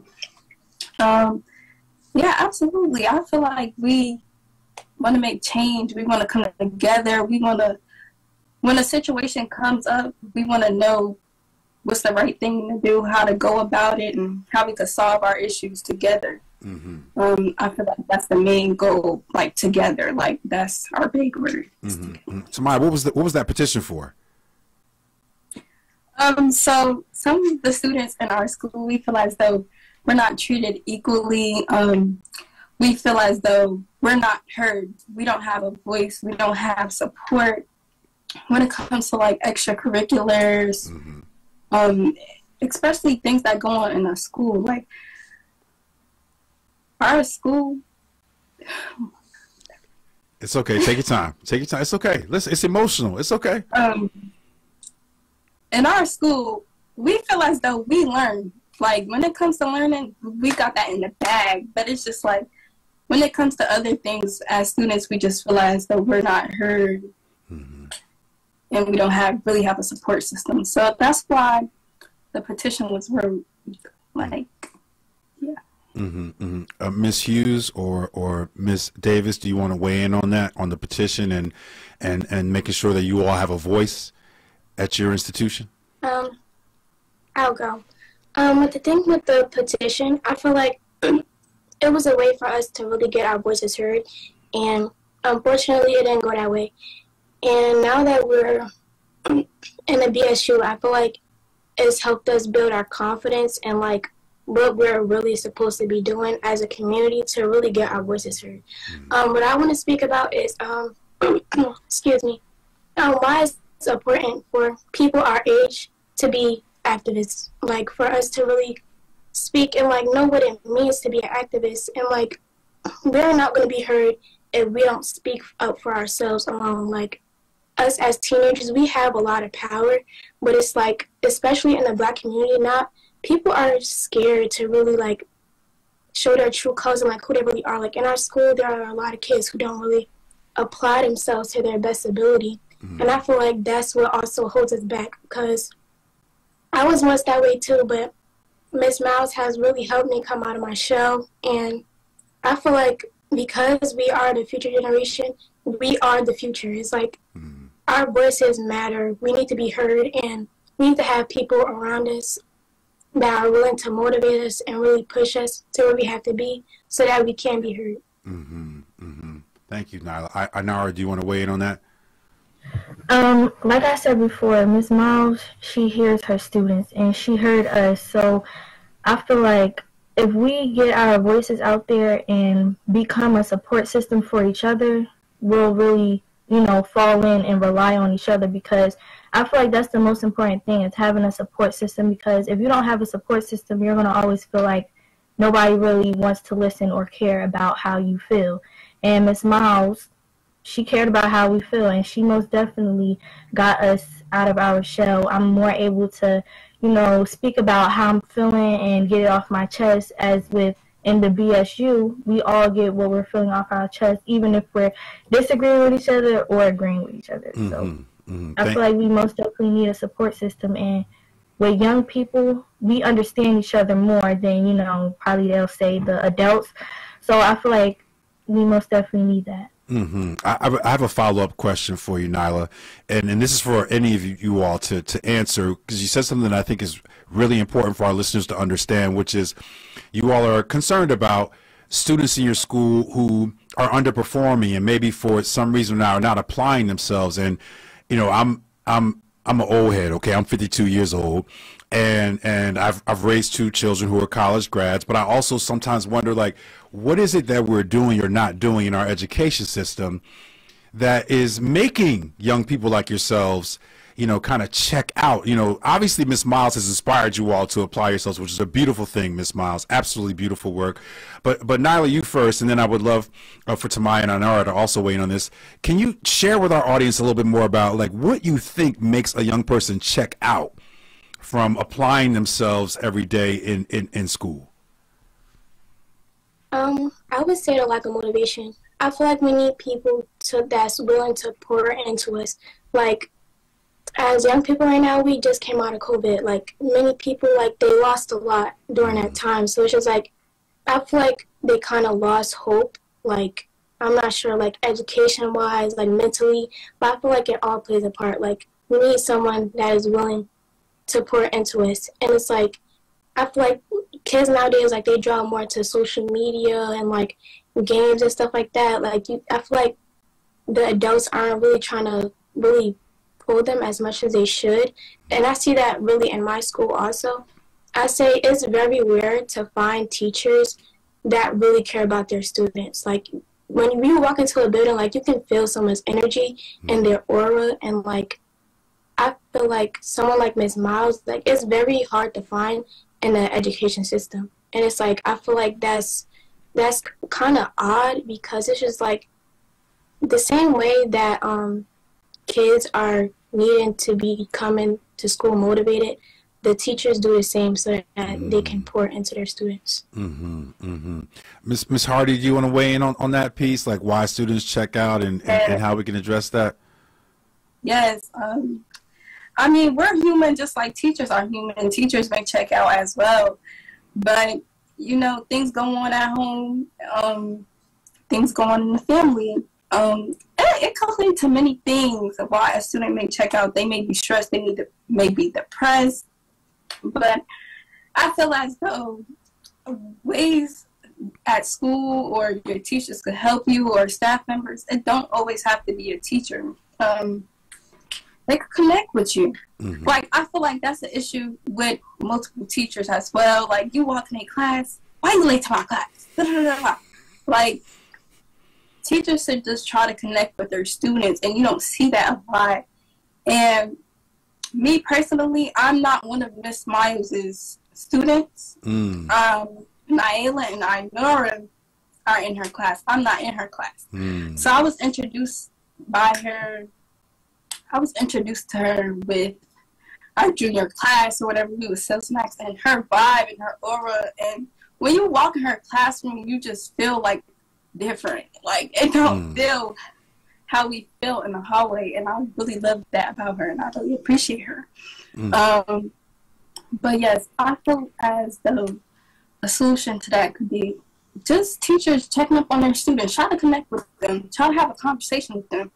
You know, like, it could be so many things that may be going on with your students, and teachers just don't know. Like, you never know. So we have to get ready to take a break, but I wonder if all three of you might not mind sharing a little about your aspirations. So Ms. Hughes, Ms. Davis, Ms. Hardy, can you talk to us a little bit about, like, what you want to do going forward? You know, I'm assuming you're all going to college or university, and you're already thinking about what the future holds for you. Talk a little bit about how you see your own futures, and if we can start with Ms. Davis, that would be great. Okay, I want to be a therapist. I want to go to college and work with psychologists. So, because I understand from, like, my perspective, because I went through depression during freshman and sophomore year. So that was really hard for me, and I feel like if other people could get that off their chest and like, let people understand how they're feeling, maybe it can become better. Because also with schools, the school, like, stress, it's hard to make it through high school and also college, because a lot of people suffer from depression because all of that built up stress that they have going on. So that's where I really want to go. I really want to help people, you know, express their feelings and know that it's not only them. Like, it's really other people out here going through the same, so you don't have to shut down or feel like you're in a hole by yourself. Thank you for that. Miss Hughes, you want to talk about what the future Miss Hughes is going to be doing? I would like to go to an HBCU for African American Studies. All right. Well, we clap for all black studies majors. Okay, we clap for all African American studies majors. But go ahead. I was just speaking to Miss Miles about building a foundation for my family. Like, I was just speaking about this with my fellow friends, Tamina and all, about like people getting too comfortable in the situations that they're in now, like in society. Or like in families and law, I feel like they've gotten too comfortable with like the bare minimum. Like, I want to set a bar. Like, I want to be able to set a foundation for my family where like we have our own. Like, for a black person, a black woman to be independent and have their own means and have everything to herself, like that's something different. Like, when I get older, I want to be able to have my own land. Like, the bank, they're able to take anything and everything from me if they really want to. Like, I want to be able to have my own land, build my own house, and like build a foundation so that my mom has whatever, and like I build a future for my family behind me also. Like, I feel like that's very important. Miss Hardy? Yes, Nyla, yes. But for me, I have so many career paths that I just want to take. But as far as my future in college, I think I would fit best in law, like as a lawyer, as a judge. All right. I don't know, but there's so many things I have that I've been thinking about my future. I also want to get into real estate. Also, so many career paths. I do hear like it's just so many things. My mind is just everywhere, but the main factor is just to be successful and just to live and smart girl things. We got to get ready to go to break here. This is Evening Words. I'm your host, Dr. James Peterson. We are having an extraordinary conversation with Miss Imani Miles, who's a social studies teacher at American History High School in Newark, New Jersey, along with several of her students, Miss Nyla Hughes, who will be an executive director of a foundation in the future, Miss Ainara Davis, or I should say future Dr. Ainara Davis, who will be a psychologist and therapist, and Judge Tamaya Hardy. I'm claiming all of that for all of y'all right now. You're listening to Evening Words. We'll be back after this break. Time for a traffic update on WURD Radio.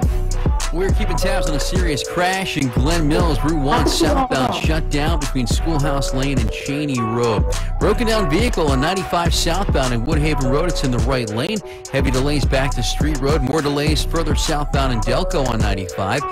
Ridley Park out to the Commodore Barry Bridge. Schuylkill Expressway eastbound, the off-ramp to 202 and 422. We hear lots of potholes on that ramp, big potholes. So use some caution there. Schuylkill eastbound jams, Blue Route to Belmont. Westbound we're heavy University Avenue to the Vine Expressway and City Avenue to Belmont Avenue. Vine Expressway heavy westbound 95 to Broad Street. Report is brought to you by Progressive Insurance. Looking for a career you'll love with flexibility, great pay and benefits, and one of the country's top workplaces? Join the growing team at Progressive Insurance. Go to progressive.com/careers and apply online today.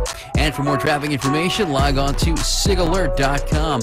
I'm Jason Lee with your Philadelphia area traffic.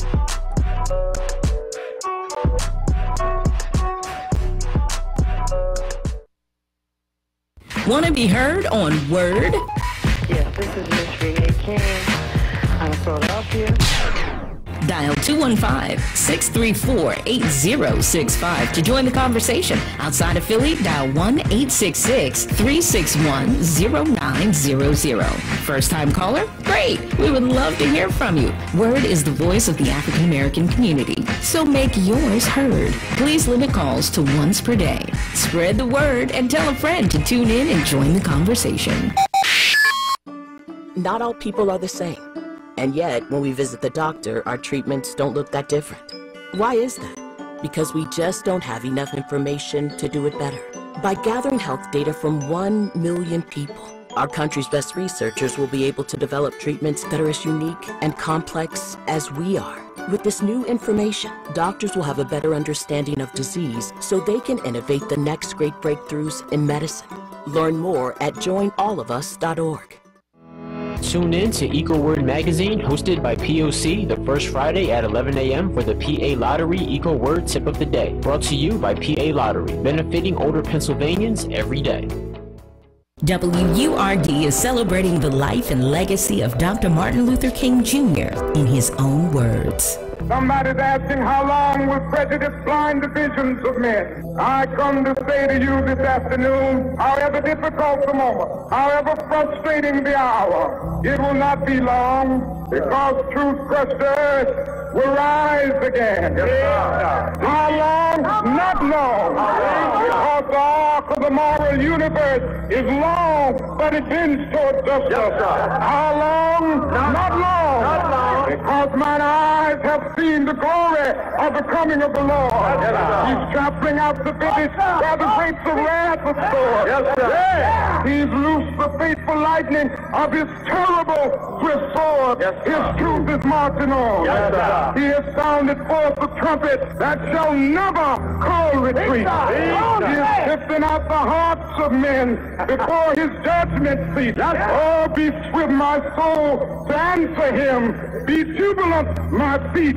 Our God is marching on.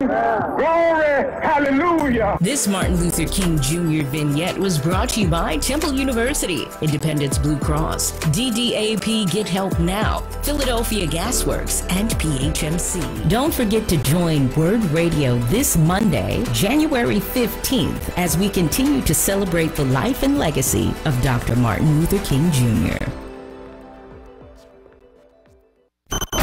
And now, back to Evening Words with Dr. James Peterson on WURD, Progressive Black Talk Media. Welcome back to Evening Words. I'm your host, Dr. James Peterson. We're live on WURD, 900 AM, 96.1 FM. Before I introduce my next guest, who I'm really excited to talk to, I want to thank Miss Imani Miles, who's social studies teacher at American History High School in Newark, New Jersey, and her extraordinary students, Naela Hughes, Ainara Davis, and Samaya Hardy, who shared with us about the founding of their own Black Student Union and the different challenges that young people are contending with in their day-to-day. I hope that was as eye-opening for you all as it was for me. But my next guest is right here in Philadelphia, Mr. Jamal Johnson from Stop Killing Us, the Stop Killing Us organizer and co-creator of Operation Hug the Block. Brother Johnson, welcome to Evening Words. Thank you. Can you hear me okay? I can hear you fine, sir. Brother Johnson, first of all, you know, when we were trying to dial this up for today's programming, your name was the first one that came to mind for me in terms of thinking about the folks who are on the ground doing the real kind of activist work that I think directly honors the direct action and the direct active legacy of the civil rights movement. So I appreciate all the work that you've been doing, good brother. How are you doing today? Thank you. I'm well. So obviously your hunger strike was covered by the media, and we have a new administration coming into play and into place here in the city of Philadelphia. Can you give us a sense of where you are in terms of your activism around gun violence in the city of Philadelphia right now? Well, as of November 6th, when we had the last day of the 77-night Operation Hug the Block, I had since retired from doing work on the ground. Right now, what I'm trying to do is support others and to somehow get my message to the administration, the new administration, that we need to hit the ground running and that we need to still address this crisis that's affecting our communities. So let's talk a little bit about how you're going to do those. And I love the first piece, which is, I mean, obviously you put your body and your life on the line for this particular issue and for the movement, but the pivot to to training and facilitating and bringing other folks in is important, because obviously we want your work to have that impact and as broad and as wide as possible. Can you share with us what that transition entails? Are you recruiting folks? Are you engaging young people around these issues? Talk a little bit about how you're expanding your impact based upon your already really powerful activism around these issues. Well, actually, I'm trying to do both. There were some young people I had met through the years that I see now that are really doing some good work out there. Then there are others who have said that they would like to somewhat pick up where I left off, which, as you know, is probably unorthodox in a lot of things that I do. And I haven't really seen that yet, but I'm encouraged by the fact that they want to. The other thing is that I'm trying to hope that we can close a gap generationally as it comes to what they perceive activism as compared to what I perceive activism as. Because I do believe that one is going to be more advantageous than the other. One is noise, other one is getting something done. And I'm hoping that we get a lot more done in this administration's time than we have in the previous ones. So, Brother Johnson, am I sensing a note of optimism about the potential for this administration to address these issues, the gun violence issues, the community issues, going forward? And I'm not trying to box you in, bro. I just asked, am I hearing some optimism in your voice about this new administration around the issues that you care about and the issues you literally have put your life on the line for? I'm optimistic about those who say that they want to do more about what's going on in this city, but I'm not optimistic if the administration doesn't include those people in what they say are their efforts to curtail this problem. Now, Brother Johnson, I've been following your work for some time and know about the hunger strike, but there may be some of our listeners who just don't know that work and don't know kind of what you did. Can you kind of describe the process around that and the goal of that and what you did to put pressure on the previous administration around this particular issue? Well, back in 2020, I believe, City Council came up with a resolution 200447 asking Mayor Kenney to address gun violence in Philadelphia, and they outlined specific items they would want him to address. He publicly stated he was not going to address not only the resolution, but the items that they put out there. He said he was doing all he could, and that was it. This went on for about 6 or 7 months, at which time I felt that it was totally disrespectful to City Council, who represents us, to let him say he would not acknowledge something they put out there to address gun violence. As a result, I took it upon myself to undergo a hunger strike to, for lack of a better word, force the mayor to not only acknowledge the resolution, but also say what he would do. Needless to say, this went on for about 26 days, until at which time he came to speak to me, accompanied by a local person, Sarge Blackwell, purple lady, and they came and we spoke, and he did publicly announce that he acknowledges the resolution, and he did say he would do what he could. Following that, he did start a bi-weekly announcement about statistics on gun violence in Philadelphia, which is something I had asked, but he really didn't go too much further than that. I must also say that when I wasn't at City Hall protesting outside in the snow, the rain, whatever the case may be, I was outside of his residence. And the reason being, because I wanted to be insistent and persistent. And this is what I mean when I talk about activism. I wanted him to realize that I was not going to allow him to be comfortable as our people, especially our children, were dying on our streets. Can you talk a little bit more about the value of direct action in our community? I'm not sure if everybody understands and appreciates just the value of direct action in terms of advancing issues and challenges that are impacting our community day in and day out. Well, I believe direct action, a lot of people think that because you make noise, that's what it is, noise.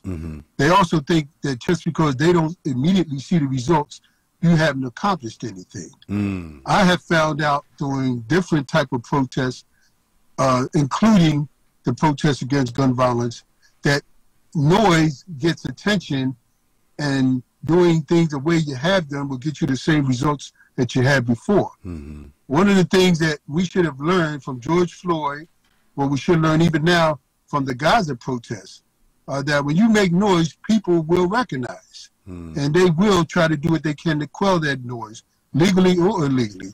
But you can't expect people to respect your pain when you're not willing to show them that it hurts. And that's one thing that I think direct action does. That's powerful stuff. I'm curious, as I mean, obviously, and I don't want to disparage or discourage any young people, but a lot of young people, you know, think that they're conducting their activism on social media. Now, clearly, you also use social media as one of the tools in your toolkit for activism. But can you help folks kind of understand what role you think social media should and can play in the kind of activism that you're leading and directing? Well, that's another issue that I think people are misled about when it comes to social media and media in general. People say, well, you know, you just want to be on TV or you just want to get likes. It's not about that. We need to inform people. You can't expect people to join something they don't know about. And you surely can't expect people to care about something that they don't realize is as severe as it is. And I think that's one of the problems that we're having in this city, is that people are thinking that, well, as long as you do things a normal way, you'll get the normal response and eventually your problem will be solved. That has not been proven to be the case in most of the problems that we've had. If it were, we wouldn't have the legislative battles we have at City Hall. The thing is that we have to take it a step forward, and we have to prove that we are seriously about what we claim we're about. There's no way we can have 400, 500 homicides in this city and no one makes a noise above a whimper. You have got to let these people feel your pain. Even the people who have lost people, those people want you to feel their pain. That's why they carry signs with their loved ones on it. Well, those of us who have been fortunate not to have that issue where we're carrying signs around like that, we have to still support them in other ways to show that we are not going to do things a regular way, because this is not a regular problem. This is a crisis, and that's why we're making the noise we make. We must be seen, we must be heard, and others must see us, and others must hear us. Brother Johnson, can you talk a little bit about Operation Hug the Block and kind of where we are with that right now? I know that, you know, there was months-long protests and efforts to end gun violence, but I also know it's more comprehensive than that. Can you share with our audience what the goals are and the updates for Hug the Block?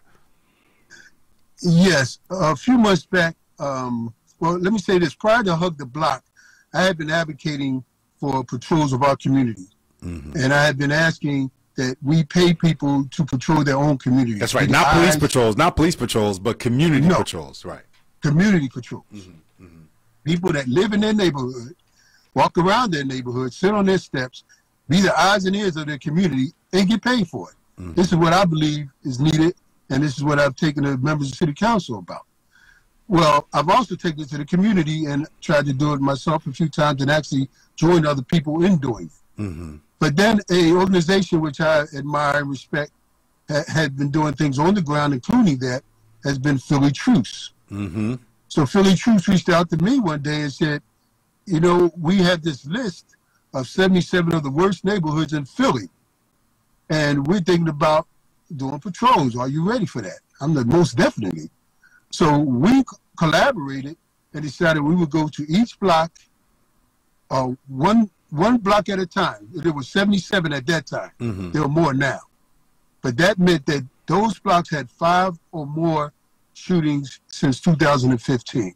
Wow. Okay, so we said, okay, we would go to each one of those blocks over the next 77 nights from 10 p.m. to 4 a.m. And we would patrol that community. But prior to us actually patrolling, or while patrolling, we would also speak to the community and try to engage the community and try to encourage them to do this after we leave, because we need community involvement.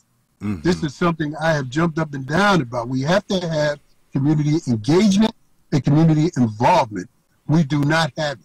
There is no proof that we have the level of community engagement that we need. So we did this for 77 nights. Also, we have put out to City Council that they adopt this as a model to continue on, because we ended on November the 6th, day before election, and we ended with the hopes that the new administration would acknowledge it and possibly adopt it. Well, they never acknowledged it, to my knowledge, at least. During the time we were out there, nobody from the present administration ever came out and, you know, asked us about it, came out with us, or anything to that effect. But I'm still hoping that Philly troops, who now is spearheading that effort, will get the support they need from the city. Yeah, that's incredible. I have to get ready to go to break, Brother Johnson, but I hope you'll hold on, and maybe we can take a couple calls on the other side. You know, there a lot of folks have been asking, like, why or how the numbers have gone down this year, and I've tried to explain to those folks that it's not policing, and really, even at this point, it's not policy. What it is it's activists and organizations. It's hug the block. It's really true. I mean, we have seen some movement in the right direction around some of these trends, and people kind of wonder, like, how it's happening. But when we come back from break, I want you to talk a little bit more about that, about sometimes the work may appear to be invisible on the stat sheets, but that doesn't mean it's not impactful. You're listening to Evening Words. I'm your host, Dr. James Peterson. We are in conversation with Jamal Johnson. We're live on WRD, 900 AM, 96.1 FM. If you want to join this conversation, if you have a question for Brother Johnson, please give us a call at 215-634-8065. That's 215-634-8065. We'll be back after these messages. WURD is celebrating the life and legacy of Dr. Martin Luther King Jr. in his own words. Somebody's asking, how long will prejudice blind the visions of men? I come to say to you this afternoon, however difficult the moment, however frustrating the hour, it will not be long, because truth crushed earth will rise again. How long? Not long. Because the arc of the moral universe is long, but it bends toward justice. How long? Not long. Because mine eyes have seen the glory of the coming of the Lord. He's trampling out the village while the grapes of wrath are stored. He's loosed the fateful lightning of his terrible swift sword. His truth is marching on. He has sounded forth the trumpet that shall never call retreat. He is sifting out the hearts of men before his judgment seat. Oh, be swift, my soul, to answer him. Be jubilant, my feet. Our God is marching on. Glory, hallelujah. This Martin Luther King Jr. vignette was brought to you by Temple University, Independence Blue Cross, DDAP Get Help Now, Philadelphia Gasworks, and PHMC. Don't forget to join WURD Radio this Monday, January 15th, as we continue to celebrate the life and legacy of Dr. Martin Luther King Jr.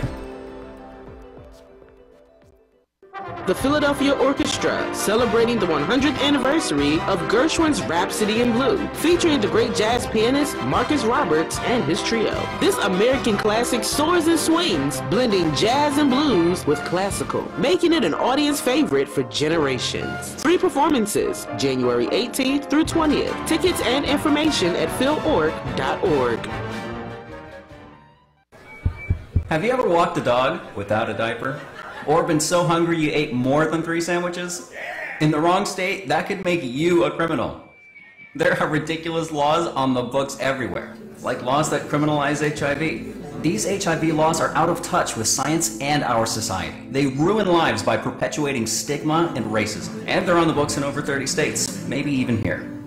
It's time to repeal these ridiculous laws. Take action at healthnotprisons.org. Where's the professor? Microphone check, 1, 2, here we go. And now back to Evening Words with Dr. James Peterson on WURD, Progressive Black Talk Media. Welcome back to Evening Words. I'm your host, Dr. James Peterson. We are live on WURD, 900 AM, 96.1 FM. I am in conversation with Brother Jamal Johnson from Stop Killing Us and co-creator of Operation Hug the Block. If you want to join the conversation, please give us a call, 215-634-8065. That's 215-634-8065. Brother Johnson, welcome back to the program. I was going on a little bit of a rant before we went to break. But I know you're not gonna, you're not gonna take credit for different things. But can you talk a little bit about the impact of your work over the last couple of years? I would like to hope that what I've done has been impactful. Some of the things I have done also is the yearly march to D.C. to the Congressional Black Caucus, and that was from Philly to D.C. And the reason I walked there was to impress also upon them how much we were concerned about the gun violence happening not only in our city but across this country, in addition to the lack of effort that we feel that they're doing in reference to the George Floyd bill. Another thing is that I took a walk to Governor Wolf's home up in Mount Wolf, Pennsylvania from Philadelphia, and I did that because I wanted the governor to realize that Mayor Kinney was not doing all he could. And the governor and I had a conversation about it, and he basically said he couldn't do much without Mayor Kinney's support, which is okay. It is what it is. The thing I'm trying to say is this: we can have an impact, and we can do something about gun violence in this city, but we must think outside the box about that and anything else that we really want to change in this city. And just to clarify for our listeners, thinking outside the box for you, it's so compelling, Brother Johnson, because you're not talking about like, oh, go out and vote, or you're talking about like community engagement and community action, like community members walking the block. How do we, because we have a lot of callers who call in, and we're going to take a call in a minute here, but we have a lot of callers who call in who are frustrated. But it sounds to me like you're saying is some of this work is work we have to do as community members. Exactly. And they have every right to be frustrated if they have done anything. But if they haven't done anything, what are you frustrated about? I mean, you have to be a part of the solution, or you're part of the problem. As simple as that. And everybody can do something, even if it's bugging your elected officials or bugging your nonprofits that you see on TV that are talking about all this stuff they do in your neighborhood and you don't see it. Well, then you need to start asking them where you're at, because I don't see you. These are things you can do. Other than that, you're just part of the problem. All right, Brother Johnson, we had some young folks on right before you. Talk a little bit about how you see youth activism in the city of Philadelphia. I think youth activism is very, very necessary. And I think, unfortunately, they're not getting the credit or the exposure as they need, because they are the ones, unfortunately, who are suffering from this the most as far as the lives that are dying out here. And if anyone has a stake in this, it's them. Unfortunately, we see a lot of older people like myself who are being seen doing so many things, and the younger people, for whatever reason, aren't getting that spotlight that they should have. I think if we can somehow close the gap, start collaborating more, start realizing we both don't see things the same way, but we can come to a common ground, I think we can get things done. And I think it will increase the numbers, which will cause us to get more respect from our elected officials and those we need support from. Obviously, it's MLK Day. I wonder if you could talk a little bit about the legacy of Dr. King within the context of your incredible work here in the city of Philadelphia and abroad. Yes, well, I started my hunger strike and I started the march to Governor Wolf's house on Martin Luther King Day of those 2 years. And I did that because I do think that it's significant that, and I don't mean any offense to anyone, but I do think we have to do more than just pick up trash and paint walls. I mean, the truth of the matter is people are dying. This is death, life and death for us. Now, other people who may support us from other communities may not feel our pain, but we feel it, and we got to prove it. And to me, Martin Luther King was an example of doing that with the sacrifices he made with himself and his body, his family. So I can't say anything less than doing that for myself if I truly want to follow his example and, of course, his ideals. Thank you for that. We're going to go to the phone lines. I'm going to welcome Brother George from Center City. Brother George, do you have a comment or question for Jamal Johnson? How you doing? Brother Peace, how you doing, Doc? Listen, I'm doing well. I want to congratulate you on your first day, but you get a pass on your first day. Trust me, you do. You get a pass, because let me say it like this here. URD finally started listening to management of their customers, and that's why you are there, because they got letters, they got calls, everything. They just people got fed up, and they lost their base. They lost their customers, So today you get a pass, because, you'll probably catch hell when you get off the air, but... Brother George, go ahead. Do you have a question for Brother Johnson? We are right in the middle of a great conversation with Jamal Johnson. You're right. It's really a statement, because what Brother Johnson is doing, what he does personally and what he done on his time is great. But people not in the streets like they used to, because these kids today shoot, okay? And they be shooting people for the fun of it. It ain't like they going around, they got a beef with somebody. Nobody's risking their life. The police ain't even doing nothing, okay? Let me ask you a question. How many times you been in a block where they selling guns at, where their house is actually set up as a store, to sell guns, set up there? I could tell you not one time. You know why? Because they don't allow the neighbors, the community there won't even allow you in the block unless you're going in there to buy a gun, because it's just too much involved. It sounds good to say, oh, the people should do this, but nobody's going to risk their life.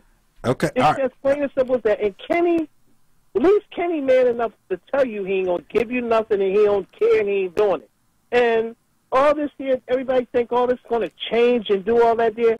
Unless the police do their job and the rest of them do their job, we're already up to what, 17 deaths already? 17, 18 deaths already? Last check, yes. Right. Yes. It sounds good, and he's doing a good job of whatever he's doing.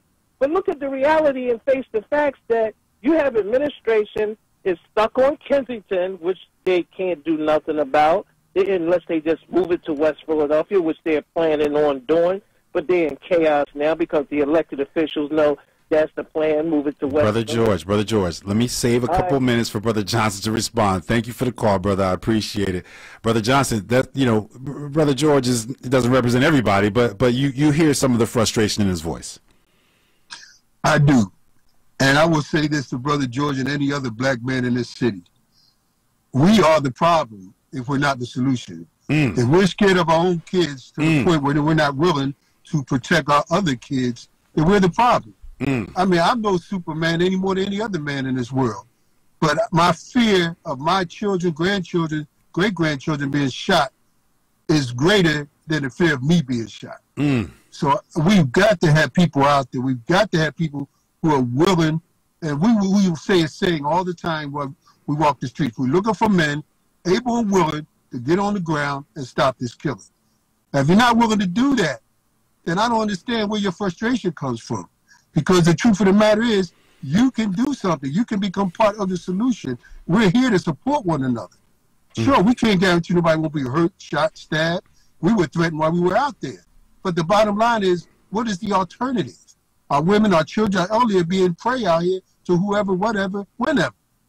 So, all we're trying to do is be a deterrent.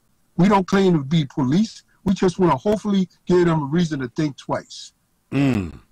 Thank you for that, Brother Johnson. Listen, I would like to extend to you an open invitation to join me here on Evening Words whenever and however time permits, to talk about the work that you're doing, to inspire us with the work and the model that you're showing. And listen, I don't want to, I'm going to be a bad guy with some of these callers anyway, but I'm telling you, we spend a lot of time complaining about some things, and sometimes it's really great to talk to somebody who's doing something about those things. And I think we need to hear more from you, good brother, in order to change that dynamic in terms of how we wrestle with some of these issues.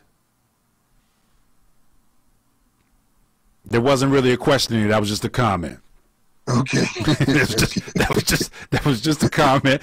Listen, I got to get ready to go to break, and I got to let you go. But Brother Johnson, thank you so much. This is my debut as the host of Evening Words, and it's an honor to have you on. And I love you for the work that you do and for what you represent in terms of community empowerment and community engagement around one of the toughest issues here in the city of Philadelphia. And my hope is that you'll come back and join me on air sometime soon. Anytime. Thank you, good brother. You all have been listening to Brother Jamal Johnson from Stop Killing Us, one of the Stop Killing Us organizers and co-creator of Operation Hug the Block. He's about it, folks. He's about what he's talking about. This brother he's talking about the problems, but he's also about how do we address and work through some of the challenges in real time. And he literally puts his life on the line for some of the issues that we just talked about. So, Brother Johnson, thank you so much for joining us here on Evening Words. You're listening to Evening Words. I'm your host, Dr. James Peterson. We are live on WURD, 900 AM, 96.1 FM. When we come back from this break, I got another roundtable that I can't wait to introduce y'all to. We'll be back after these messages. It's the WURD Hot 60. Here's the hottest 60 seconds you missed this week on Love and Life. Dr. Gooden, you made a comment about learned behavior, and I'm curious to know, how is it that we gravitate to learned behavior or we follow learned behavior more than listening to discernment? That's a good question. I believe the best answer is to say that learned behavior is learned because it's seen so frequently and it's repeated, the behaviors that are observed. Stop and ask yourself, were there things you saw at home or you experienced that you said, I'm never going to do that, and then you found yourself doing it too? When I was being raised, my parents whipped me. Well, it comes from slavery experiences where if we didn't beat our children and beat them severely, the enslaver was very likely going to kill your child. We've got to learn to let go of being slaves or enslaved people. You know, Harriet Tubman said she could have freed a lot more people had they just known that they were enslaved. And that's your hottest 60 seconds this week from Love and Life on WURD, Progressive Black Talk Media. For more than a decade, Comcast has been committed to bridging the digital divide in Philadelphia and across the country. From connecting people to the internet to opening doors for the next generation of innovators, entrepreneurs, and storytellers, they are helping to create a future that benefits generations to come. Now, Comcast is expanding their efforts through Project Up, their comprehensive initiative to help build a future of unlimited possibilities. Backed by a $1 billion commitment to reach tens of millions of people over the next decade, Comcast is working to ensure all Philadelphians have the skills, resources, and opportunities they need to participate and excel in an increasingly digital world. This includes partnering with community experts to build a network of digital navigators, trusted individuals who help build awareness around initiatives like the government's Affordable Connectivity Program and teach critical digital skills to get more people online. Project Up, building a future of unlimited possibilities. Learn more at comcast.com/Project Up. Through Project Up, Comcast is committing $1 billion to build a future of unlimited possibilities. Science is not an opinion. People come before pipelines. It's not too late to act on climate. At Earth Justice, we hold these beliefs to be self-evident. We're a national legal nonprofit fighting for your right to a healthy environment. Our 150-plus lawyers represent clients free of charge because now, more than ever, the Earth needs a good lawyer. If you believe what we believe, go to earthjustice.org today. I'm Carol Riddick, the host of Love and Life. And guess what, family? I will be live. That's right. I can speak with you about the real facts and honest opinions on dating, sexual health, casual and committed relationships. Join me Monday through Thursday from 7 p.m. to 9 p.m. The conversations will be served on a judgment-free platter and seasoned with unapologetic realness. So join me Monday through Thursday from 7 p.m. to 9 p.m. on WURD, Progressive Black Talk Media. It isn't by size that you win or you fail. Be the best of whatever you are. And when you do this, you've mastered the length of life. celebrating black excellence worldwide and bringing joy and power to the people. This is WURD 900 AM and 96.1 FM, Philadelphia. Streaming online on WURDradio.com and the WURD Radio app. Where's the professor? Microphone check, 1, 2, here we go. And now back to Evening Words with Dr. James Peterson on WURD, Progressive Black Talk Media. Welcome back to Evening Words. I'm your host, Dr. James Peterson. We are live on WURD, 900 AM, 96.1 FM. I am honored to bring into the program this evening a WURD Brain Trust. First and foremost, we have Joanne Bell, who's the co-host of Black Women's Leadership Council on Fridays, right here on WURD from 11 a.m. to 1 p.m. We got the great Kayla J., host of Sunday Morning Praise, Sundays 6 to 11 a.m. And, of course, Brother Shamari, host of Groundings on Friday from 1 to 4 p.m.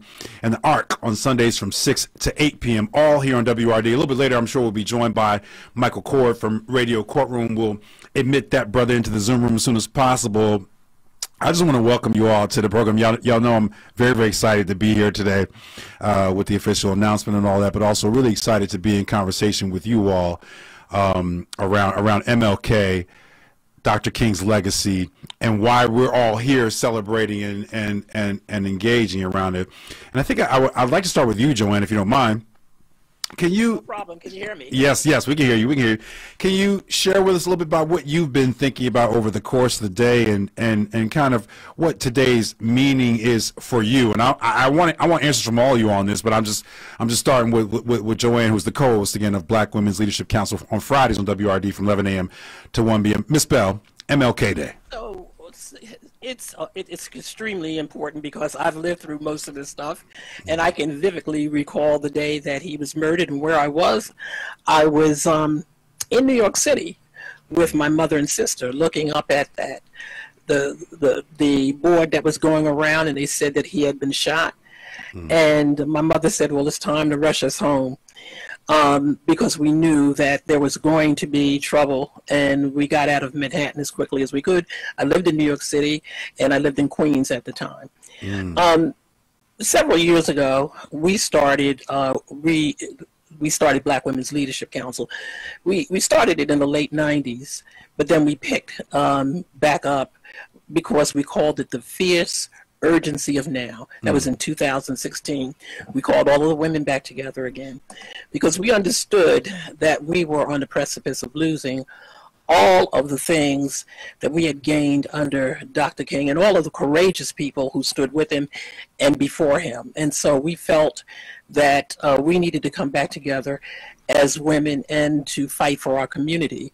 And I do think that, and I say this often on our program, we are in trouble, and we're experiencing the resistance that history has shown us that we have had before, and we are going through another period for which we take 10 steps forward and 15 backwards. And if we don't fight for this thing for us, we're going to fight for democracy, but we got to fight for the survival of African Americans in this country.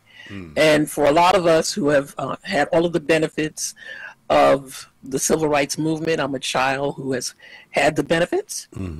As a result, was able to go to college as a result of it, able to have jobs where we would not have been 10 years before that. And now all of those things are threatened for our children and for me, for my children and grandchildren. Thank you so much for that, Ms. Bell. Brother Shamari, talk a little bit about what you're reflecting on this MLK Day. Well, I think I'm a Morehouse man. So, and I happen to be, my freshman year at Morehouse was 1983, 84 was my freshman year, which was the same year that Ronald Reagan signed the legislation for the holidays commemoration. So I don't, anybody who's gone to Morehouse can tell you we get indoctrinated. It's just part of the education is our first year. We get indoctrinated about Dr. King and Benjamin Elijah Mays. And so you know, that move to be able to sit at the feet of people who were still alive at the time I was there, Joseph Lowry, Andrew Young, many others.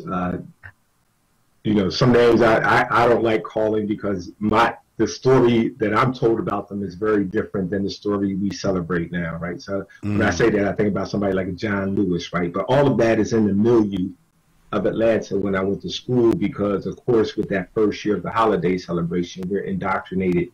And I mean the word literally, we were indoctrinated about the I have a dream Dr. King, not the evolving Dr. King. Got it. And I think that, you know, that integrationist, America's the great, and we just got to make America great again, Dr. King, is very different than I believe than the Dr. King of the later 60s, 66, 67, 68. And so, you know, hopefully we get a chance to explore that a little bit, because I think that our storytelling has been co-opted about both Dr. King, but also more importantly, the civil rights movement. It's been made ahistorical. The civil rights movement has been taken outside of the larger context of the Pan-African and global rights movements that were going on at the same time, and that were in many ways very interconnected. And I think that when we talk about the civil rights movement, we become very myopic and insular and thinking that it was just a movement for Black people in America, and more importantly, that it was just a Southern Black people's movement. And it was way bigger than that. Thank you so much, Kayla J. I know you've been busy in and out the station here today, but talk a little bit about what you've been reflecting on this MLK Day. So a lot of times we just say Dr. Martin Luther King, right? And sometimes we forget that he's Reverend Dr. Martin Luther King. So as a member of the clergy, you know, I think about what his religious stance and what he stood for, and how he used his platform in the church for social justice, for civil rights. And that's what I've really been reflecting on throughout the day, of just how he used his charismatic preaching to not persuade people, but to share the message of what is right. Yes, he was a great civil rights leader. Yes, he was an educated man. However, he also had this call to people. And I feel like sometimes we just forget that. We get caught up in his speeches and how he traveled the world, you know, changing lives, but we forget that he started this whole road because he was called to the people, because he's Reverend Dr. King. Thank you for that, Kayla. I want to come back to you, Miss Bell. I mean, I'm curious, you know, there are so many issues. We just got off with Jamal Johnson, who's been doing yeoman's work here in the city of Philadelphia around fighting back from a community engagement perspective with respect to gun violence. That's his issue. I'm wondering, this is for all of you, but I want to start with Miss Bell. Talk to us a little bit about, like, what still needs to be done in terms of the work that you're doing in your lane. What's the top 2 or 3 issues for the work that you're doing in your lane when it comes to the legacy of Dr. King? Well, I think that Dr. King started with attempting to have equal rights and what we call civil rights. And I want silver, you know, I want dollar rights. And so there are lots of things I could do in my career, and face it, I'm at the end of it, not the beginning of it, not the middle of it. And so there are things that I can say and do that I don't have the fear of repercussions, because frankly, I don't care. And so what I do, when every table that I sit at, I make sure that that table is representative, and that we are talking about a fair distribution of goods and services, and that we have that we can grow Black businesses, because we need to have our financial independence, and that is the thing that keeps us from stabilizing our communities. And so whether I support the governor, which I did, and the new mayor, which I did, but it was with the understanding that we will be at that table, and we will take part in all of the largesse that will come out from government, because things flow from government. And I don't always want the conversation to be how we, you know, that the Black community is poor, and so we need to just raise the minimum wage, or the Black community lacks education, so that we should just have the charter schools. I want to have a menu that has all of that on it, and to understand that we are owed something as a result of the pain that we have had from the days of slavery and the Jim Crow, the redlining, and all of the other stuff. And now it's time to be able to sit at that table and to be able to get the things that all of us want in terms of stabilizing our community. Thank you for and our families. Thank you for that, Brother Shamar. I want you to answer the same question, like what still needs to be done in terms of how you see like what your lane is. But first, can you share with our audience a little bit more about, you started to talk a little bit about the sanitization of the civil rights movement, the decontextualization of MLK's later years. Can you talk a little bit more about that, and then give us your top couple of issues, please? Those are big questions. I just think that okay, so let me stick with number one. When we talk about the civil rights movement, or we talk about the 1960s, we tend to focus on our story as quote unquote Black Americans. And we don't link the story to the larger global movements against capitalism, against racism and oppression, against war and militarism, right? Those things should be familiar from Dr. King's triple evil speeches, right? He railed against militarism in the Vietnam War. He railed against capitalism and excessive greed, not just in the North American or American context, but as the global capitalist system, right? And he railed against racism, not just in this American form, but against it in its global form. And I think that those are the three things, man. I think that those are still the three things, right? To answer your question, those are still the three things. Those are the areas where we as a human family of African descent need to still in this day figure out, as he and the great Malcolm X were trying to figure out, how do we link these struggles? You can look at the polarity and say, okay, Dr. King to me was avowed in his belief that the seed of our independence was rooted in a reclamation and a restoration of his thought of what American democracy and American equality meant. His dream, he said, was deeply rooted in the American dream. And often he would call forward icons early on, like Abraham Lincoln, like Thomas Jefferson, to ground his assertions around this push for equality and democracy.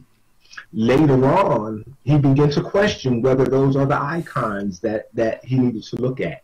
And I remember one of his great shorter speeches where he says, we need to write for ourselves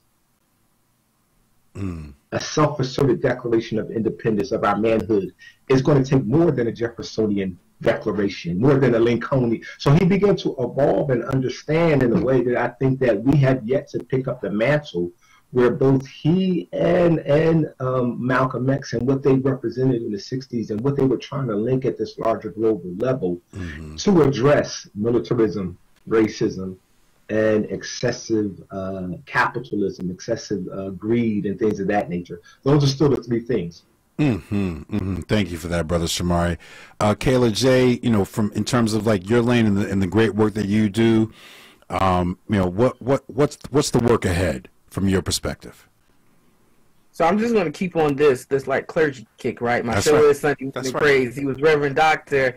I'm not a Reverend Doctor, but I'm a Reverend. So, but work that we need to do is some work that is already being started, which is putting more social justice work and making social justice advocacy in the church normal. I've had the privilege this last year, of working with different denominations across our great country of trying to do that. I think what Dr. King was doing was preaching the gospel of Jesus Christ, of what he believes, but he was also applying it to the everyday people. Like sometimes I think we forget when we go to our places of worship that they're not just the usher, the choir member, the church announcer.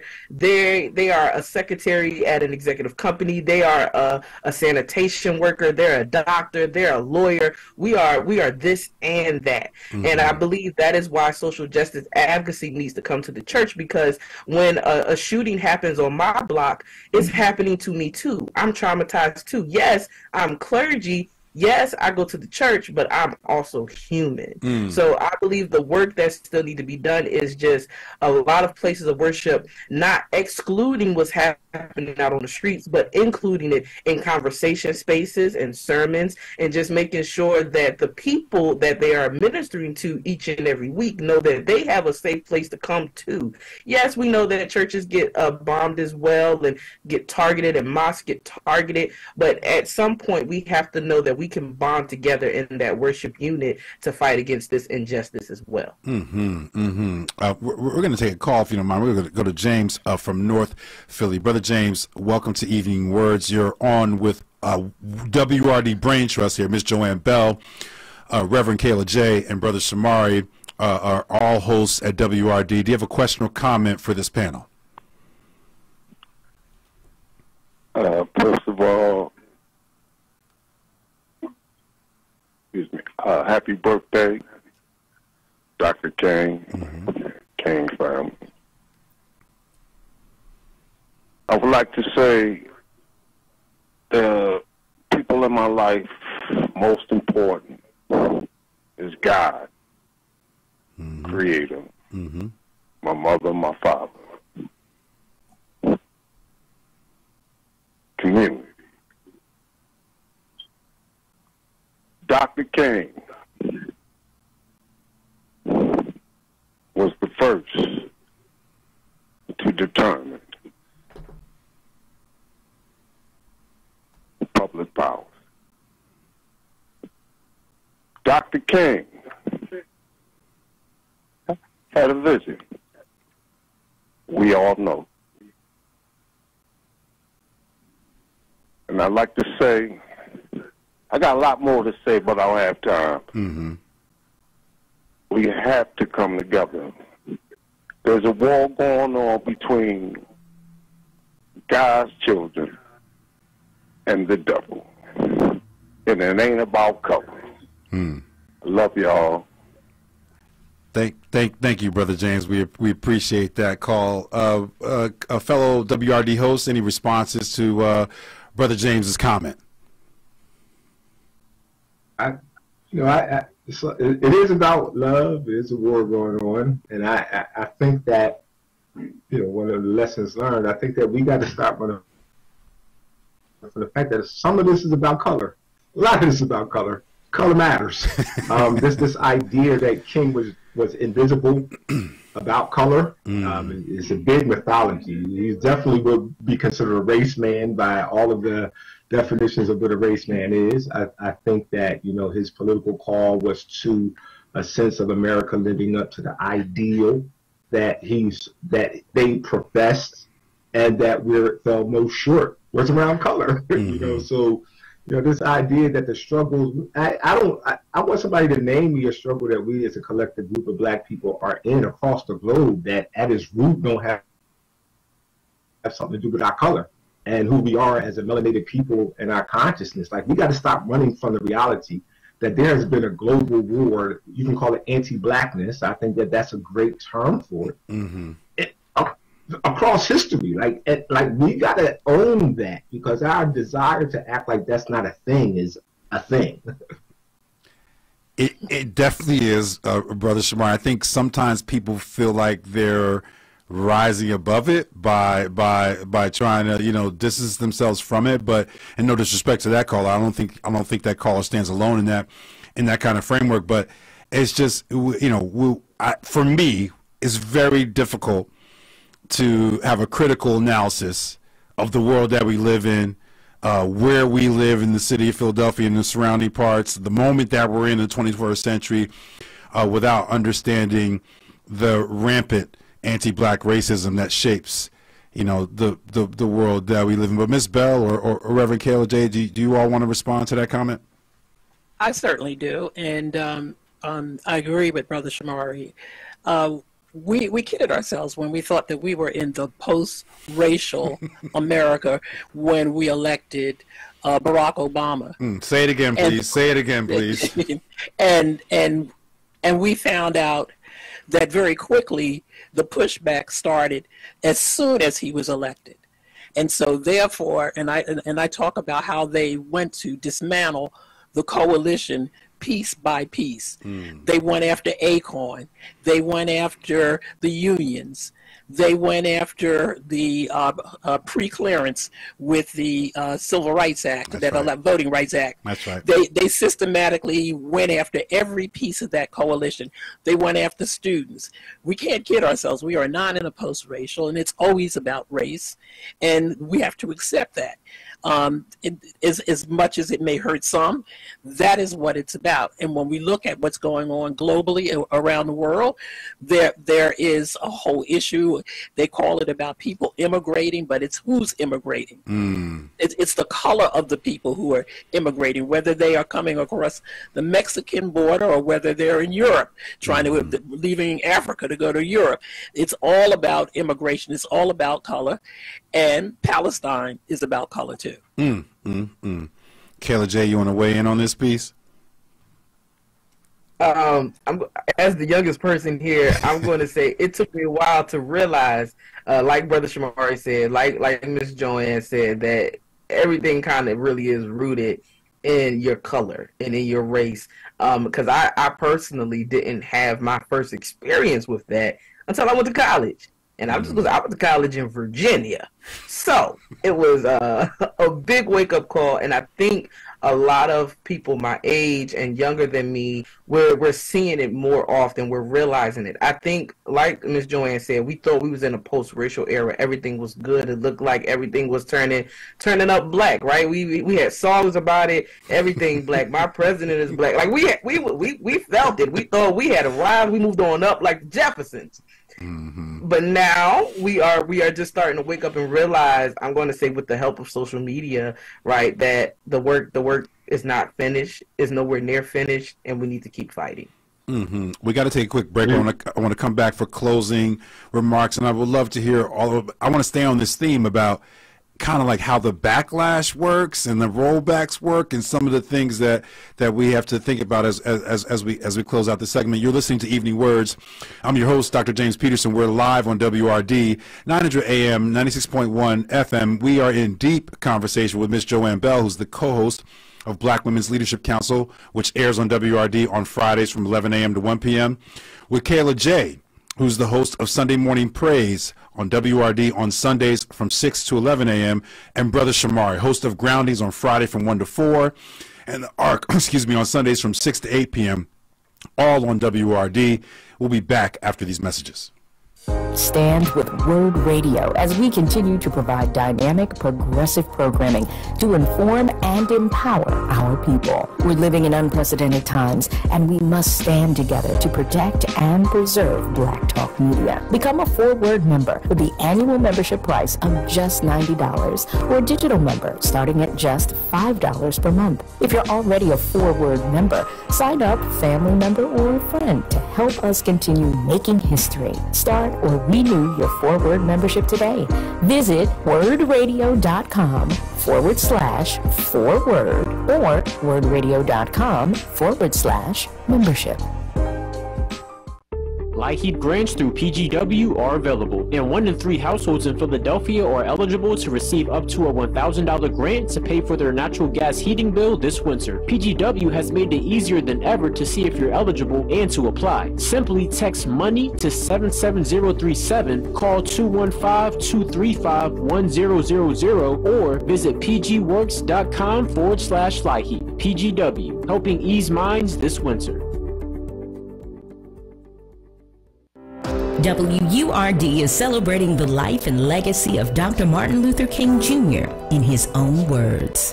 I accept the Nobel Prize for Peace at a moment when 22 million Negroes of the United States are engaged in a creative battle to end the long night of racial injustice. I accept this award on behalf of a civil rights movement which is moving with determination. I'm mindful that only yesterday in Birmingham, Alabama, our children crying out for brotherhood were answered with fire hoses, snarling dogs, and even death. I am mindful that only yesterday in Philadelphia, Mississippi, young people seeking to secure the right to vote were brutalized and murdered. I'm mindful that debilitating and grinding poverty afflicts my people and chains them to the lowest rung of the economic ladder. Therefore, I must ask why this prize is awarded to a movement which is beleaguered and committed to unrelenting struggle, to a movement which has not yet won the very peace and brotherhood which is the essence of the Nobel Prize. This Martin Luther King vignette was brought to you by Comcast, the Pennsylvania Lottery, PICO, Keystone First, and the Philadelphia Water Department. Don't forget to join WURD Radio this Monday, January 15th, as we continue to celebrate the life and legacy of Dr. Martin Luther King Jr. At Donors Choose, we want students and teachers to have the tools they need for a great education. And now, more than ever, they need your support. Learn more at donorschoose.org. Donors Choose. Support a classroom. Build a future. And now back to Evening Words with Dr. James Peterson on WURD 900 AM and 96.1 FM Philadelphia. Welcome back to Evening Words. I'm your host, Dr. James Peterson. We are live on WRD 900 AM, 96.1 FM, in conversation with Miss Joanne Bell, Kayla J., and Brother Shamari, all hosts here at WRD. We've been having this conversation, and I just want to get your thoughts on this as we wrap up this incredible panel. You know, we talk about Obama, and then obviously there's extraordinary backlash to the first black president. You get Trump in response, or sometimes the arc is a little bit longer. You know, you get affirmative action. You start to see, after decades of affirmative action, start to see folks emerge in the highest annals of power and spaces, and then push back against affirmative action. You know, we probably are of differing opinions about this, but you have years of progress around reproductive rights and women's rights, and then you get the rollback of Roe v. Wade. You know, I would like for each of you to kind of weigh in on the kind of pendulum swing sort of politics of the world that we live in, where we make these, I mean, this is what Ms. Bell was talking about from the beginning, like we make these steps forward, but then there's the pushback. How do we manage that or engage that, especially as folks who have media platforms and have to try to chart this stuff in both the, in the kind of short term, medium term, and long term. And Miss Joanne, I'll start with you on that. How do we manage that phenomenon where the pendulum swings, and sometimes swings really hard and really fast? Well, first I want to congratulate you on the show and as the new host. And then second, I want to say, I think what we have to be clear about is that what we are looking at is white fright, that there is a fear of the browning of America. And so there is a need to turn the clock back. And what we have found is somewhere around 2012 or 13, there were more white deaths than there were births for a variety of reasons. And now, as that year that we thought that the change was going to happen, it keeps moving up. And so we have people clutching at the last vestiges of white supremacy. And so therefore abortion is not about any religious belief, but it is about putting women back in their place, having them go home and have these babies. And it really isn't about black women having babies. It's about controlling black bodies, but it's really about white women having babies to replenish the population. And so everything that you see that's being done is being done with intentionality, because it's after you have the symbol of Barack Obama standing there as the leader of the free world, that in their mind should never happen again. In America, to them, is a white country, and it is not multicultural. And that is what we can't kid ourselves. That's what immigration is about.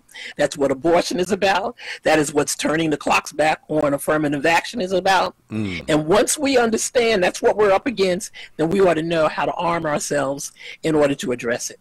Kayla J., I see you shaking your head over there. Talk about what's on your mind. Yeah, she's absolutely right. everything she said is correct. When it comes down for the reversal of Roe versus Wade, when it comes to affirmative action being talked about, when it even comes down to for millennials, student loans being repaid, right? Oh, only if you make this certain amount of money. If you make this amount, we can't repay you, or we can put you in this payment plan. It's all about our color. It's all about controlling our dollars. It's about controlling our bodies. It's about controlling what we can do. America was already stolen, right? It was never the white man's. The white man stole it, and when they stole it, they said, "We'll silence the people that was here, and we'll change everything to make it fit us." And just as Joanne said, when you see a darker pigmented man, a man rich in melanin, standing up saying, "I'm the president of the United States," and I say it that way because we have to remember that he is biracial, right? He identifies as black, but when someone sees him, he's just rich in melanin, and they like, that cannot happen again. We won't let it happen again. And then for a few years later to have a woman rich in melanin standing there saying she's vice president, it is going to be an uproar because they see, oh wow, they're starting to figure out the game plan. They're starting to figure out the tricks of the trade and make it somewhere. We can't keep letting this happen, because if they keep making it up, we'll lose our stance, we'll lose our ground, and we'll lose our place. Brother Shamari, you want to weigh in on this truth-telling session here? Yeah, and that's why I think it's important that we understand there's always going to be about race at the core, because I think about Bacon's Rebellion, right? Right, like when that last kick of the dying mule called white colonialism, is the most dangerous kick, and that mule, the colonial mule, is dying, right? And so you had, what always happens is the race card gets played. You used to have to say about black people playing the race card, but white elite power always plays the race card, and that is it relies on the allegiance of the white suffering class and the white lower class, because the only thing they can hold on to in the covenant is they ain't black. At least they ain't black, and so they always are leveraged to hold up the very system that's oppressing women as well. And so that's that backlash moment that we're in. So I know these are closing remarks. I'm going to get a couple things in that I didn't say. One of the things I do appreciate about Dr. King is class suicide.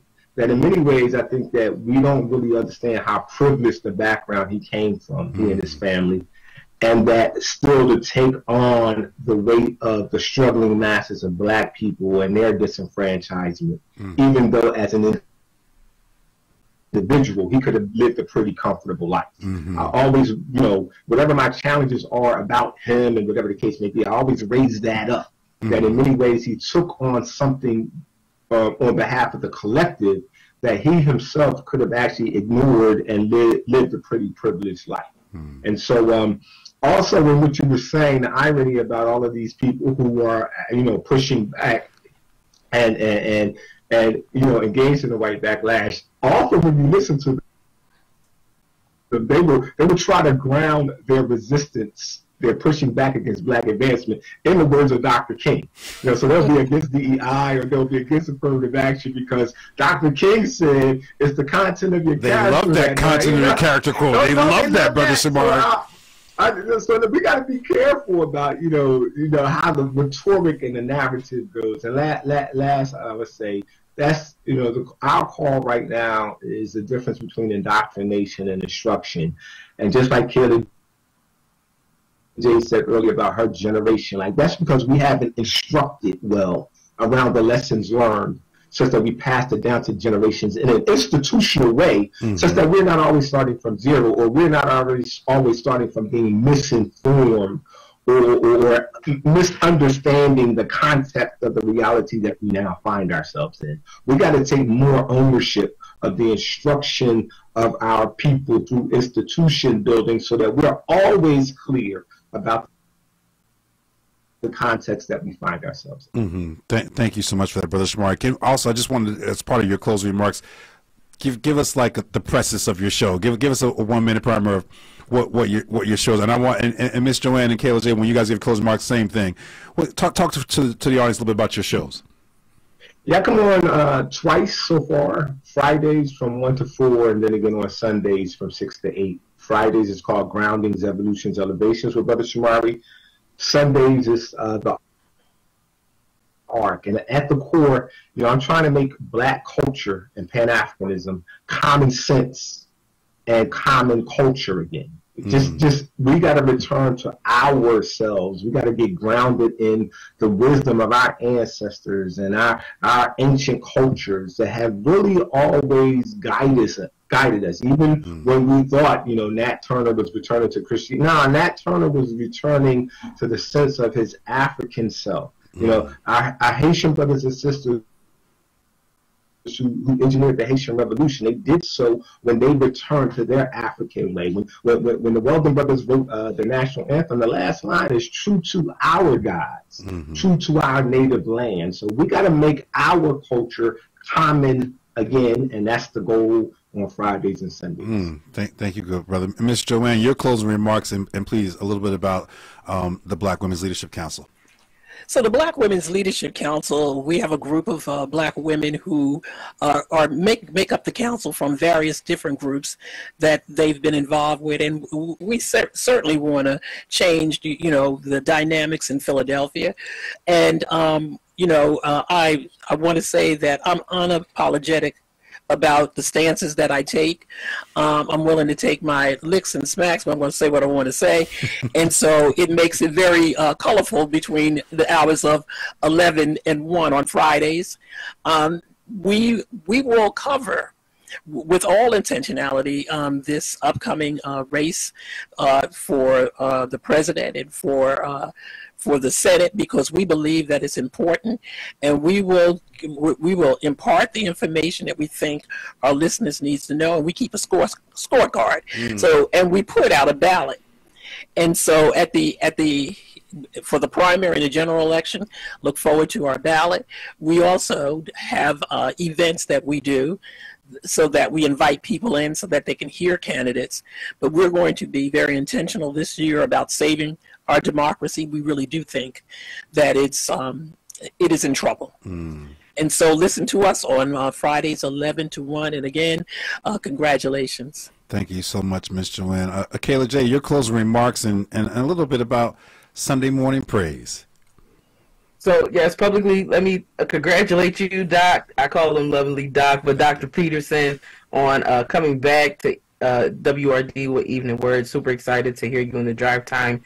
But in closing remarks, I just want to encourage people. We always just focus on the I have a dream, right? And last year I posed the question, do you have a dream too? I have a dream too. What is your dream? We're always talking about Martin's dream fulfilled. But what are your dreams? What are your aspirations? Because he was living out his dream. He was doing his dream. We have to do ours, and that is what helped his dream come true. Now, unless your dream is something way off the walls, don't do your dream. But fulfill your dream. Go out there and make a difference. Now, on Sunday mornings, I like to say, get ready for church with me from 6 to 11 a.m. For Sunday morning praise, we have a good hand clapping, foot stomping time in the Lord. I like to call it a one-day revival because you get all you need in those 5 hours. We have music that can touch every generation, and when I say every generation, I mean every generation, from your young kids, your grandchildren who listen to Christian hip hop, to the seasoned saint sitting in your living room that listen to Mahalia Jackson. We gonna cover it all. I give you a church of the week and a verse of the day just to get you going. And I also want to encourage people to rise early with me too, because Sunday morning praise is my main show, but we also do morning inspiration every morning from 3 to 5 a.m. here on WURD as well. That's early. That is good Lord, that is early. Are you kidding me? Whoa. There got to be some tape recording going on there. That's what I was going to say. That's God's work. I hope it's tape. That's God's work. That's God's work for 3 a.m. And Brother Peterson, I want to express my congratulations.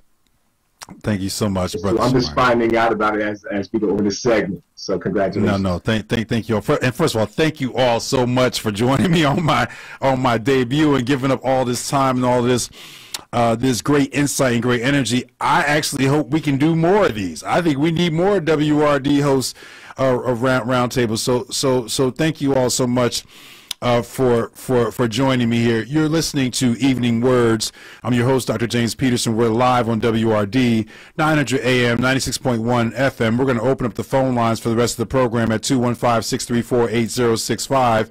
I've been in conversation over the last couple of segments with Miss Joanne Bell, who's the co-host of Black Women's Leadership Council, which airs on WRD on Fridays from 11 a.m. to 1 p.m., with Reverend Kayla J., host of Sunday Morning Praise, which airs on Sundays from 6 to 11 a.m. And then she does something else that's just God's work from 3 a.m. to 5 a.m. every morning. I don't even know what that is.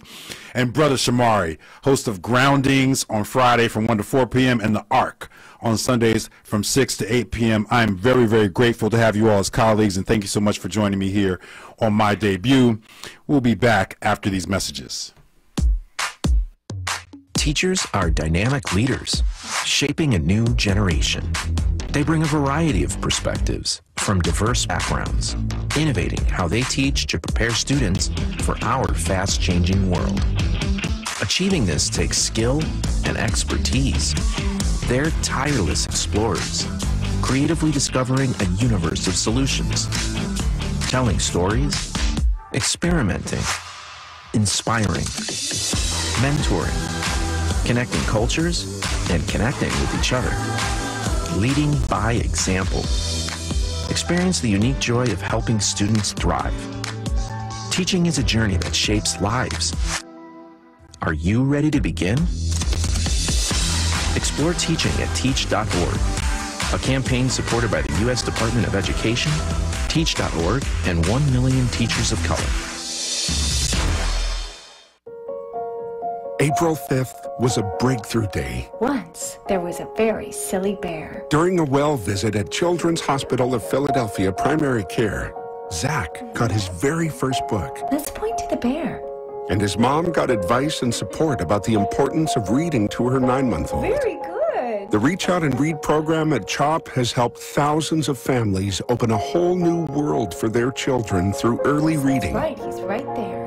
Every day, Children's Hospital is making breakthroughs for kids. Some big, some small, all wondrous. And they had a very good day. Zach's breakthrough? Lots of happy endings that add up to a great beginning. What can we do for your child today? Children's Hospital of Philadelphia. Breakthroughs every day. Yours begins at chop.edu. Hi, this is Christina Ricci with RAIN. Join RAIN in the fight against sexual violence and volunteer in your community. Log on to RAIN.org, that's RAINN.org, to learn how you can be the someone. Brought to you by RAIN and this station.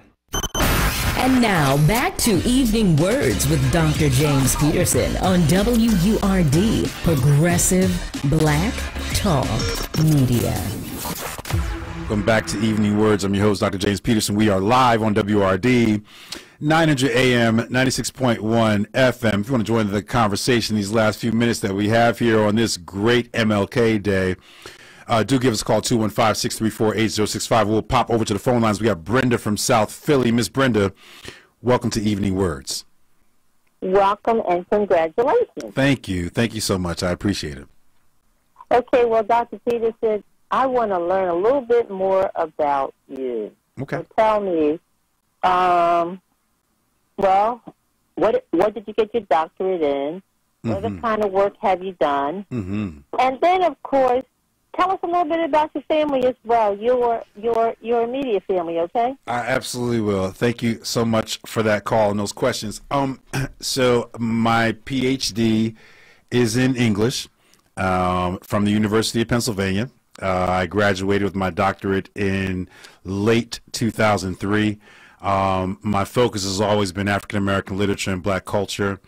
I wrote my dissertation on concepts of the underground in black culture. Ended up becoming my first book years later in 2014. I'm a writer, I think, by trade, I guess, and so I've written a few books. I write for the Philadelphia Citizen, where I have a byline, and And in fact, I'll try to post the link to my MLK piece on our Facebook feed, and I'm hoping to be able to do some writing right here at WURD. I split my time between doing a lot of things professionally, but writing and media and journalism is the primary piece right now.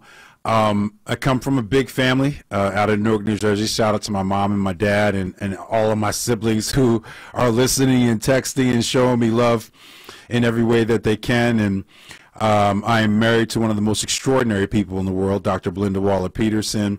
And the Waller family is also here, right here from Philadelphia. And so I believe my in-laws, Valerie and Reginald Waller, are listening. I think my brother-in-law, Reginald Jr., I hope little Reggie's listening. I got a lot of family in and around Philadelphia and around the area. I have two extraordinary children. My son, James Peterson, who was born on my birthday almost 25 years ago. I can't believe my son is about to be 25. My lovely and talented daughter, Brianna Peterson, who will be turning, somehow she'll be turning 23. That's my baby. Who'll be turning 23 here in a few weeks. And so Dr. Belinda, James, and Brianna, that's my core nucleus family. But I have a lot of, if I were to start talking about my siblings and my cousins and my nephews and, you know, all of that, you know what I'm saying, it would take more time than I have. But I have a great big old loving family. Shout out to my nephew Aaron, who's texting me right now. And shout out to my whole family. But Ms. Brenda, I really appreciate that call. We're going to stay on the phone lines. I got to take this quick call. I have a special guest for y'all. I got a special guest for y'all. But I'm going to take one more call before I take that guest. Miss Sadie, welcome to Evening Words. Now, Miss Sadie, even before you start, Miss Sadie, before you start, you have no idea. I hope I don't get put out of my apartment, because when she made the announcement, I started running. Now I live in an apartment, right? Yes. I'm like, yes, I knew it. The people downstairs, I thought, but the bottom line was somebody came and knocked on my door and asked me was I okay. But that's okay. Oh, you know what? Your protest was successful, Miss Sadie. Your protest was successful. See? Listen, prayer changes things. Yes, it does. And when they say God doesn't make any mistakes, usually they're talking about something else. But we've been waiting for this. And I'm going to take the liberty to speak to everybody that's a WURD listener and member. This is what we've been waiting for, and it's been more than worth the wait. And I'm going to hang up before I start bawling. Thank you, Miss Sadie. Congratulations to you and your entire family. Thank you, Miss Sadie. I appreciate that. Talk to you another time. Sorry, thank you so much. If y'all don't know, Miss Sadie has been calling up when I'm guest hosting, just showing me love, but also like mounting like a one-woman protest. Like, we got to have you on here. We want you on here. And so I really appreciate her and her persistence and her excitement about today. Now we got a few minutes left here, but I got a special guest for y'all. And, you know, when it comes to MLK Day, you know, there's always one person I want to talk to.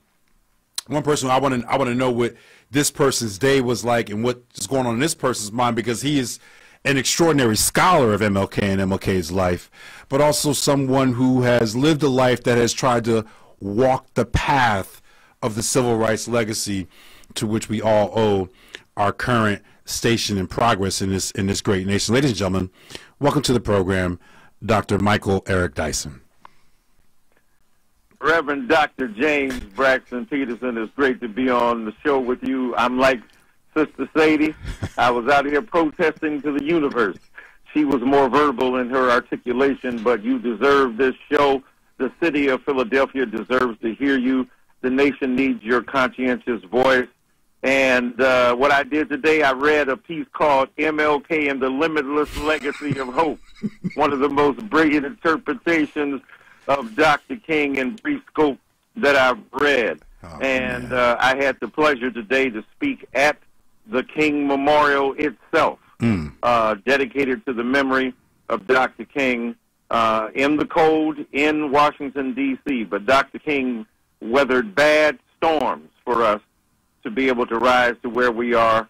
And I'm grateful that the announcement has gone forth that this is your spot and your slot because we need you more than ever, my friend. Thanks, Doc. I mean, talk a little bit more about, I saw some images from it, but can you share with our audience a little bit about what your remarks were at the King Memorial? I saw that you were there with Martin King the third, and with the family members, and with, you know, all the officials and all the important folks. But talk a little bit about what your remarks were at the King Memorial today. Yes, sir. Well, I wanted to make plain that Dr. King was about service, Dr. King was about love, and Dr. King was about justice. And those are the 3 points I wanted to hammer home. You know, Dr. King said everybody can be great because everybody can serve, because service was the litmus test for him of a life committed to others. And then secondly, love, you know, how we need to hear that word now. He didn't mean the sappy, sentimental expression of, you know, personal, erotic love. He meant self-giving, self-sacrificing love for the other that could transform the nation in which we live. And then thirdly, justice. And as I've said so many years ago, justice is what love sounds like when it speaks in public. And Dr. King wanted to speak the public language of love, which is justice, to make sure that gay and lesbian and transgendered and bisexual people would receive their just due, that African American people would receive their just due, that Jews and Palestinians would receive their just due, that all human beings whose backs are against the wall and who fight for recognition in the midst of a culture that has refused to acknowledge our humanity deserve to be celebrated. I talked about Claudine Gay and plagiarism, and I spoke about how this nation has done unjustly to black people in positions of authority and power, and the hypocrisy that reigns. And here we are trying to, you know, ban books of black people when indeed black history is American history. So there's so much more to be said, but I tried to drive home the point of service, of love, and of justice. That's incredible, Doc. You know, we're you know, there's so many things I want to talk about. I want to talk about Cat Williams, but we don't have time.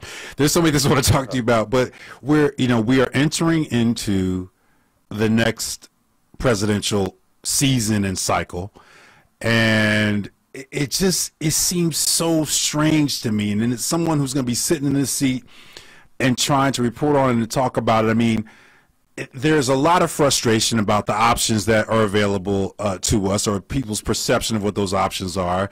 A lot of frustration about the Trump candidacy, much less a Trump presidency. Some frustration about the Biden administration and its capacity to tell the story about its impact, if it's had any impact on the lives of black folks. I mean, can you handicap this cycle for me? Like, what are you seeing? I know you're going to be asked to move around and do a whole lot. I'm not asking you to endorse anyone here, but talk a little bit about from the perch of MLK Day 2024.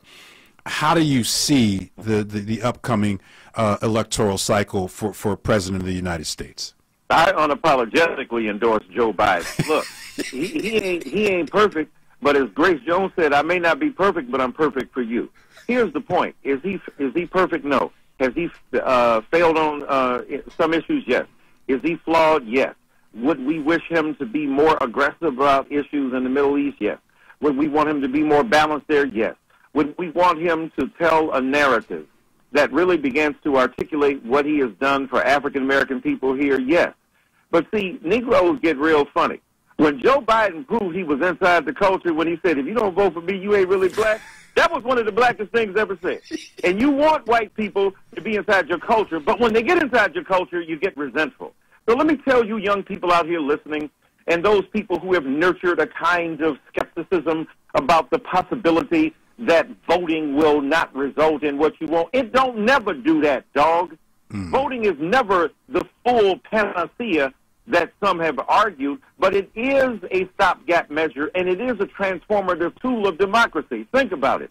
Had the vote come out differently in 2016, or even before that, when Donald Trump first went into office, well, in 2016, then the reality is this, is that he wouldn't have been in place and positioned to put 3 people on the Supreme Court, which has shifted the power alignment in American society when it comes to affirmative action and when it comes to abortion. So put that in your pipe and smoke it. All of your nursed, leftist, progressive ideals, of which I hold many of them in my breast, but at the same time, if Angela Davis could stand with Joe Biden, if Noam Chomsky could stand with Joe Biden, yeah, if you got to clench your nose, but get into the thick of the matter. This is too serious for us to be having idealized, idealistic arguments about the potential outcomes of our vote when the democracy is in crisis and our people's backs are against the wall. Joe Biden is the best option for us, given everything that is available. Otherwise, it's a vote for Donald Trump. Otherwise, it's a vote for Ron DeSantis. Otherwise, it's a vote for Nikki Haley. No third party has a realistic chance of winning. They can siphon off votes for Joe Biden. They can distract people from the real issue here, which is, are we going to collapse and capitulate to fascism, or will we stand high on the high ground for truth, justice, and democracy? So I think on Dr. King's, what would have been his 95th birthday, I make an endorsement of Joe Biden on your show, because that is the best choice and option we have in America right now.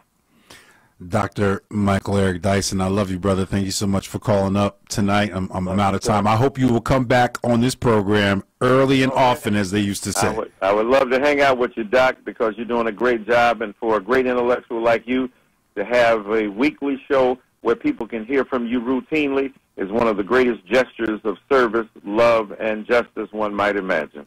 Thank you, Dr. Dyson. I appreciate you. God bless you, Dr. Thank you. God bless you too, brother. You have been listening to Evening Words and my debut as the host of the program. We've been live here on WURD, 900 AM, 96.1 FM. I want to thank Sarah Lomax and the whole team here. So many people work so hard on this show. Thank you, Ashanti. Thank you, Nick. Thank you, Jordan. So much work went in to this show, and I just appreciate everybody and all the guests, the hosts showing up for me. I want to thank Imani Miles and her incredible students. I want to thank that brother Jamal Johnson for hugging the block for all of us. While we sit here and talk about it, he's hugging the block for all of us. And obviously I want to thank my good friend Dr. Dyson for closing me out here. You know, I'll be back here tomorrow, God willing.